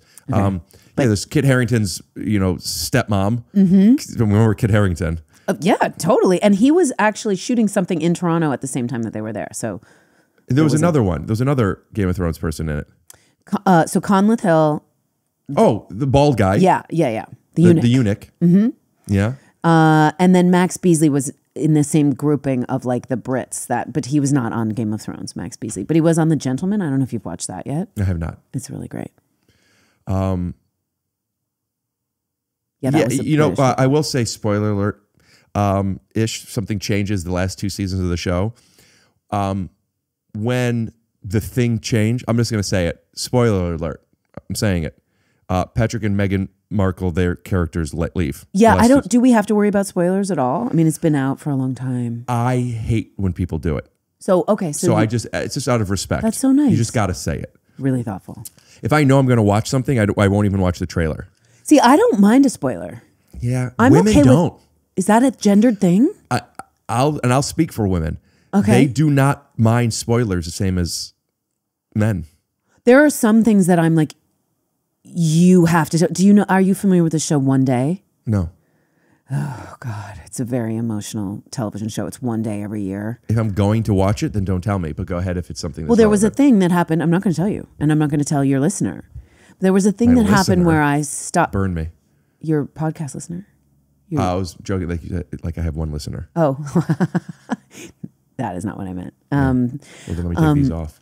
And while you're there, you should take your shoes off. What about was I saying? Oh, one day. Okay, there was a thing. It felt like an emotional crescendo was happening. I stopped the television show. My husband has watched it before me. And I was like, you need to tell me right now. My mom does that. You need to tell me right now. No, because I can't take it. Uh-huh. I have to go in prepared. That's a woman thing. How? I don't know. I say that only because like girls I've dated, my mom, you're telling me this, and I've never had a guy do that. So like my sample is pretty small. Mm-hmm. Like there's 5 women, 6 now, and then no guys. But look at me saying what I need. Yeah. Ooh, I said what I needed. Yeah. Now that you say wasn't it worried that way. about it. Now that you say it that way, when my mom does it, my mom's just saying what she needs, which she's very good at. And then I go, I'll be like, Mom, we're going to find out soon. Mom, we don't know yet. Like if it's something that I haven't seen yet and my dad has, or they could guess, my mom will be like, is that such and such? And I want to say like, we can't talk about it. Like if somebody's seen it, we can't talk about it. But like my mom doesn't have the answer to something and we're not supposed to know yet. Why don't we respect the storytellers? I don't know. Maybe that's a guy thing, but guys just respect storytellers differently than women. Is what I'm getting at. That's interesting. But we're talking spoiler. Oh, right. So when they left the last 2 seasons, it did let me down. Mm-hmm. And then I watched it, and I still miss them. Yes, of course. But I watched it, and I'm like, no, it's when Steve Carell and also so many of the writers left on season 7. Was it 7? I think so. 8, 9, and I'm forgetting now. Whenever Steve left and the writers left, it was a funny show. It wasn't the same show anymore. Mm-hmm. I think Suits wasn't the same show anymore. However, it was not a different show, but kind of, and it worked. It was when I rewatch The Office. A lot of times I stop when he leaves. Not always, but I often do. Suits, you watch it all. Well, that bodes really well for the next version of Suits, the Suits LA, right? Are anybody going? Not that I know of right now. No, I don't actually have any intel about it. It's a different world. It's a different place. It's not New York? No, it's not New York. It's in LA. Oh. And I think it has a Hollywood component. I don't know. Is there a savant in it? I don't know. I'm actually not being cagey. I don't. Are you interested, or you don't? I'm very interested. No, and I've talked to extensively. No, I've actually talked to. I don't want to be high maintenance. I've talked to Aaron. Aaron is a very close friend. Talked to him extensively about it, but like in the minutia. Is he running it? He's running it. We've he talked needs about background actors. Yes. You should do it too. We should do a background day on it. Oh my gosh. Why not? Well, there's no reason why not. Let's do it. Yeah. Are you still doing the background acting when you can? I haven't in a bit, but like if my friend is doing something in town, if somebody's doing something in town or I'm there, I will. I mean, I ask sometimes. I know some people who are on the new Superman.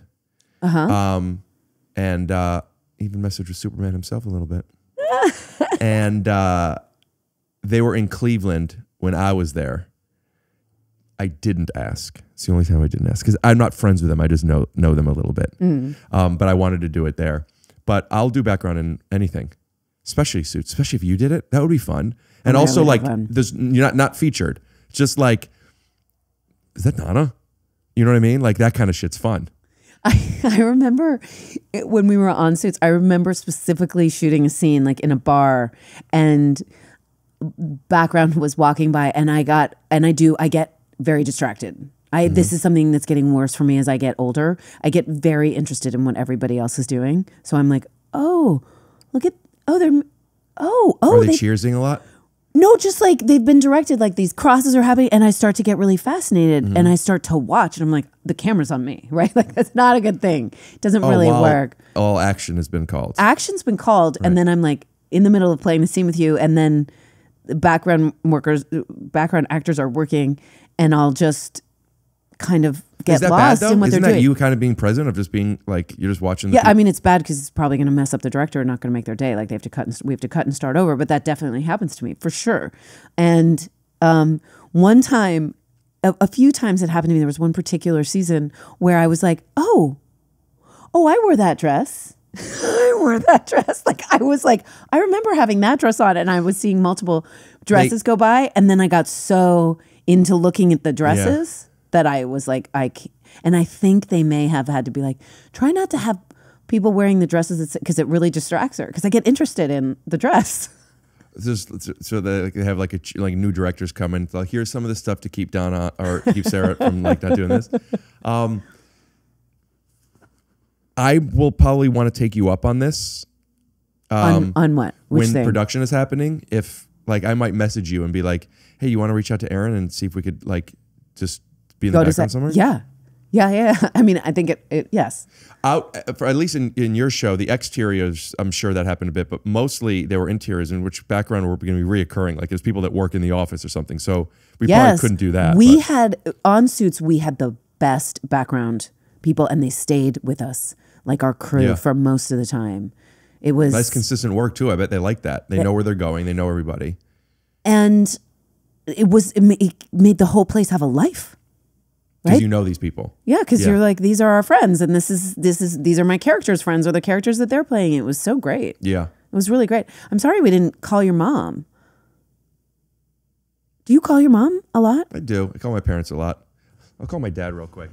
Why are you picking your dad over your mom? Because my mom watches the show when we watch it. My dad watched the show. Okay. My mom has if my mom has seen 30 episodes, maybe. Oh, we can call them both. But like I called my dad. The real cold open of this is going to be me calling my dad, saying, "Guess who I'm having on?" Okay. Hello? Could you hear me? Okay. Yeah. Could you hear Donna? Okay. Hi. The Donna. Hello, sir. To who? What is your father's name? Steve. Steve, Dad. Steve, this is Sarah. Hi, Hello, Steve. Sarah. Hi. And I don't believe in pipe casting, Sarah, but you're one of my heroes and all my friends.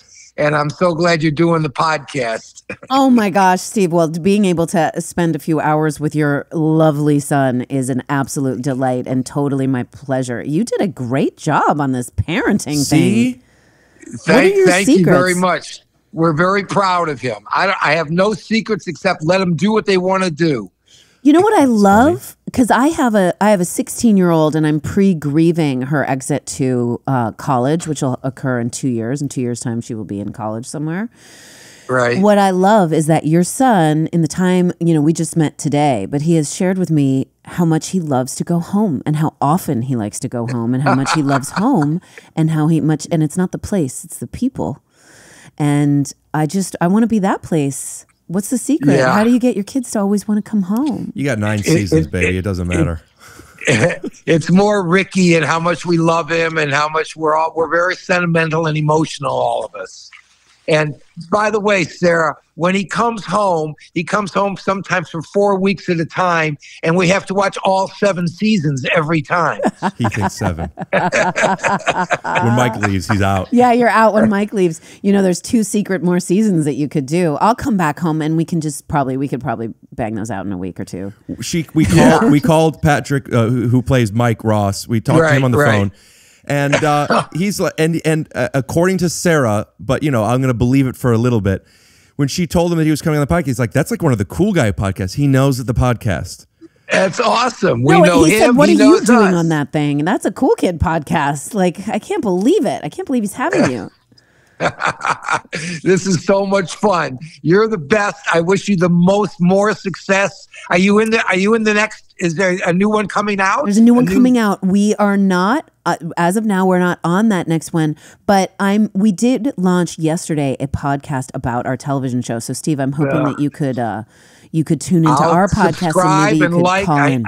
Yep, I know how to do it. I will be happy to. No, it's all not my on friends. YouTube yet, so you don't know how to do it. He only knows the YouTube. I'll figure it out. I'm sure you'll give me prompts. Yeah. Yeah, actually Patrick made a video from my mom and everybody's mom, so we can give it to Steve. And also, it's really up in the air at this point. But there's been some rumbles and grumbles in this living room that when they do Suits LA, that Sarah and I will do background work on it one day. And just Donna will be in the background. How's Debbie? How's Debbie doing? Debbie's doing fine. Thank you very much. Hi, sweetie. Oh my gosh, your mom called me sweetie. I gotta go visit. They're Can on you my go see they come on my podcast a lot. When they're next in town, I'm going to invite you back over if you're free, and I would love to do one of them with all of us. I would. Yes, that would be awesome. That would be fun. Yes. Oh my gosh, that would be such a treat. Could we could, and Alvin could sit on our laps and we could just be together. We could drink the drinks. It's so funny hearing your voice. Yeah, I mean, I know you're Sarah, but to me, you're Donna. Yeah, right. My wife loves your wardrobe in the show. Oh, I could wear something that was Donna's. I could bring something for Debbie to wear. Oh, I love her hair. Even when we it was love broken? you, and it's a pleasure that you're on Ricky's podcast and that you can appreciate him because he's a very special person. He's a delight. Thanks, Daddy. I'm so lucky. Yes. Love you, Ricky. So lovely Thanks, to Sarah. meet Best you. of luck. Thanks for calling. Thanks for all your support. Dad, anything you want to plug? No, not at all. I'm What's just next happy project? to talk to her. All This right. has been great. Thanks for calling. Love you. All right, love you. Bye.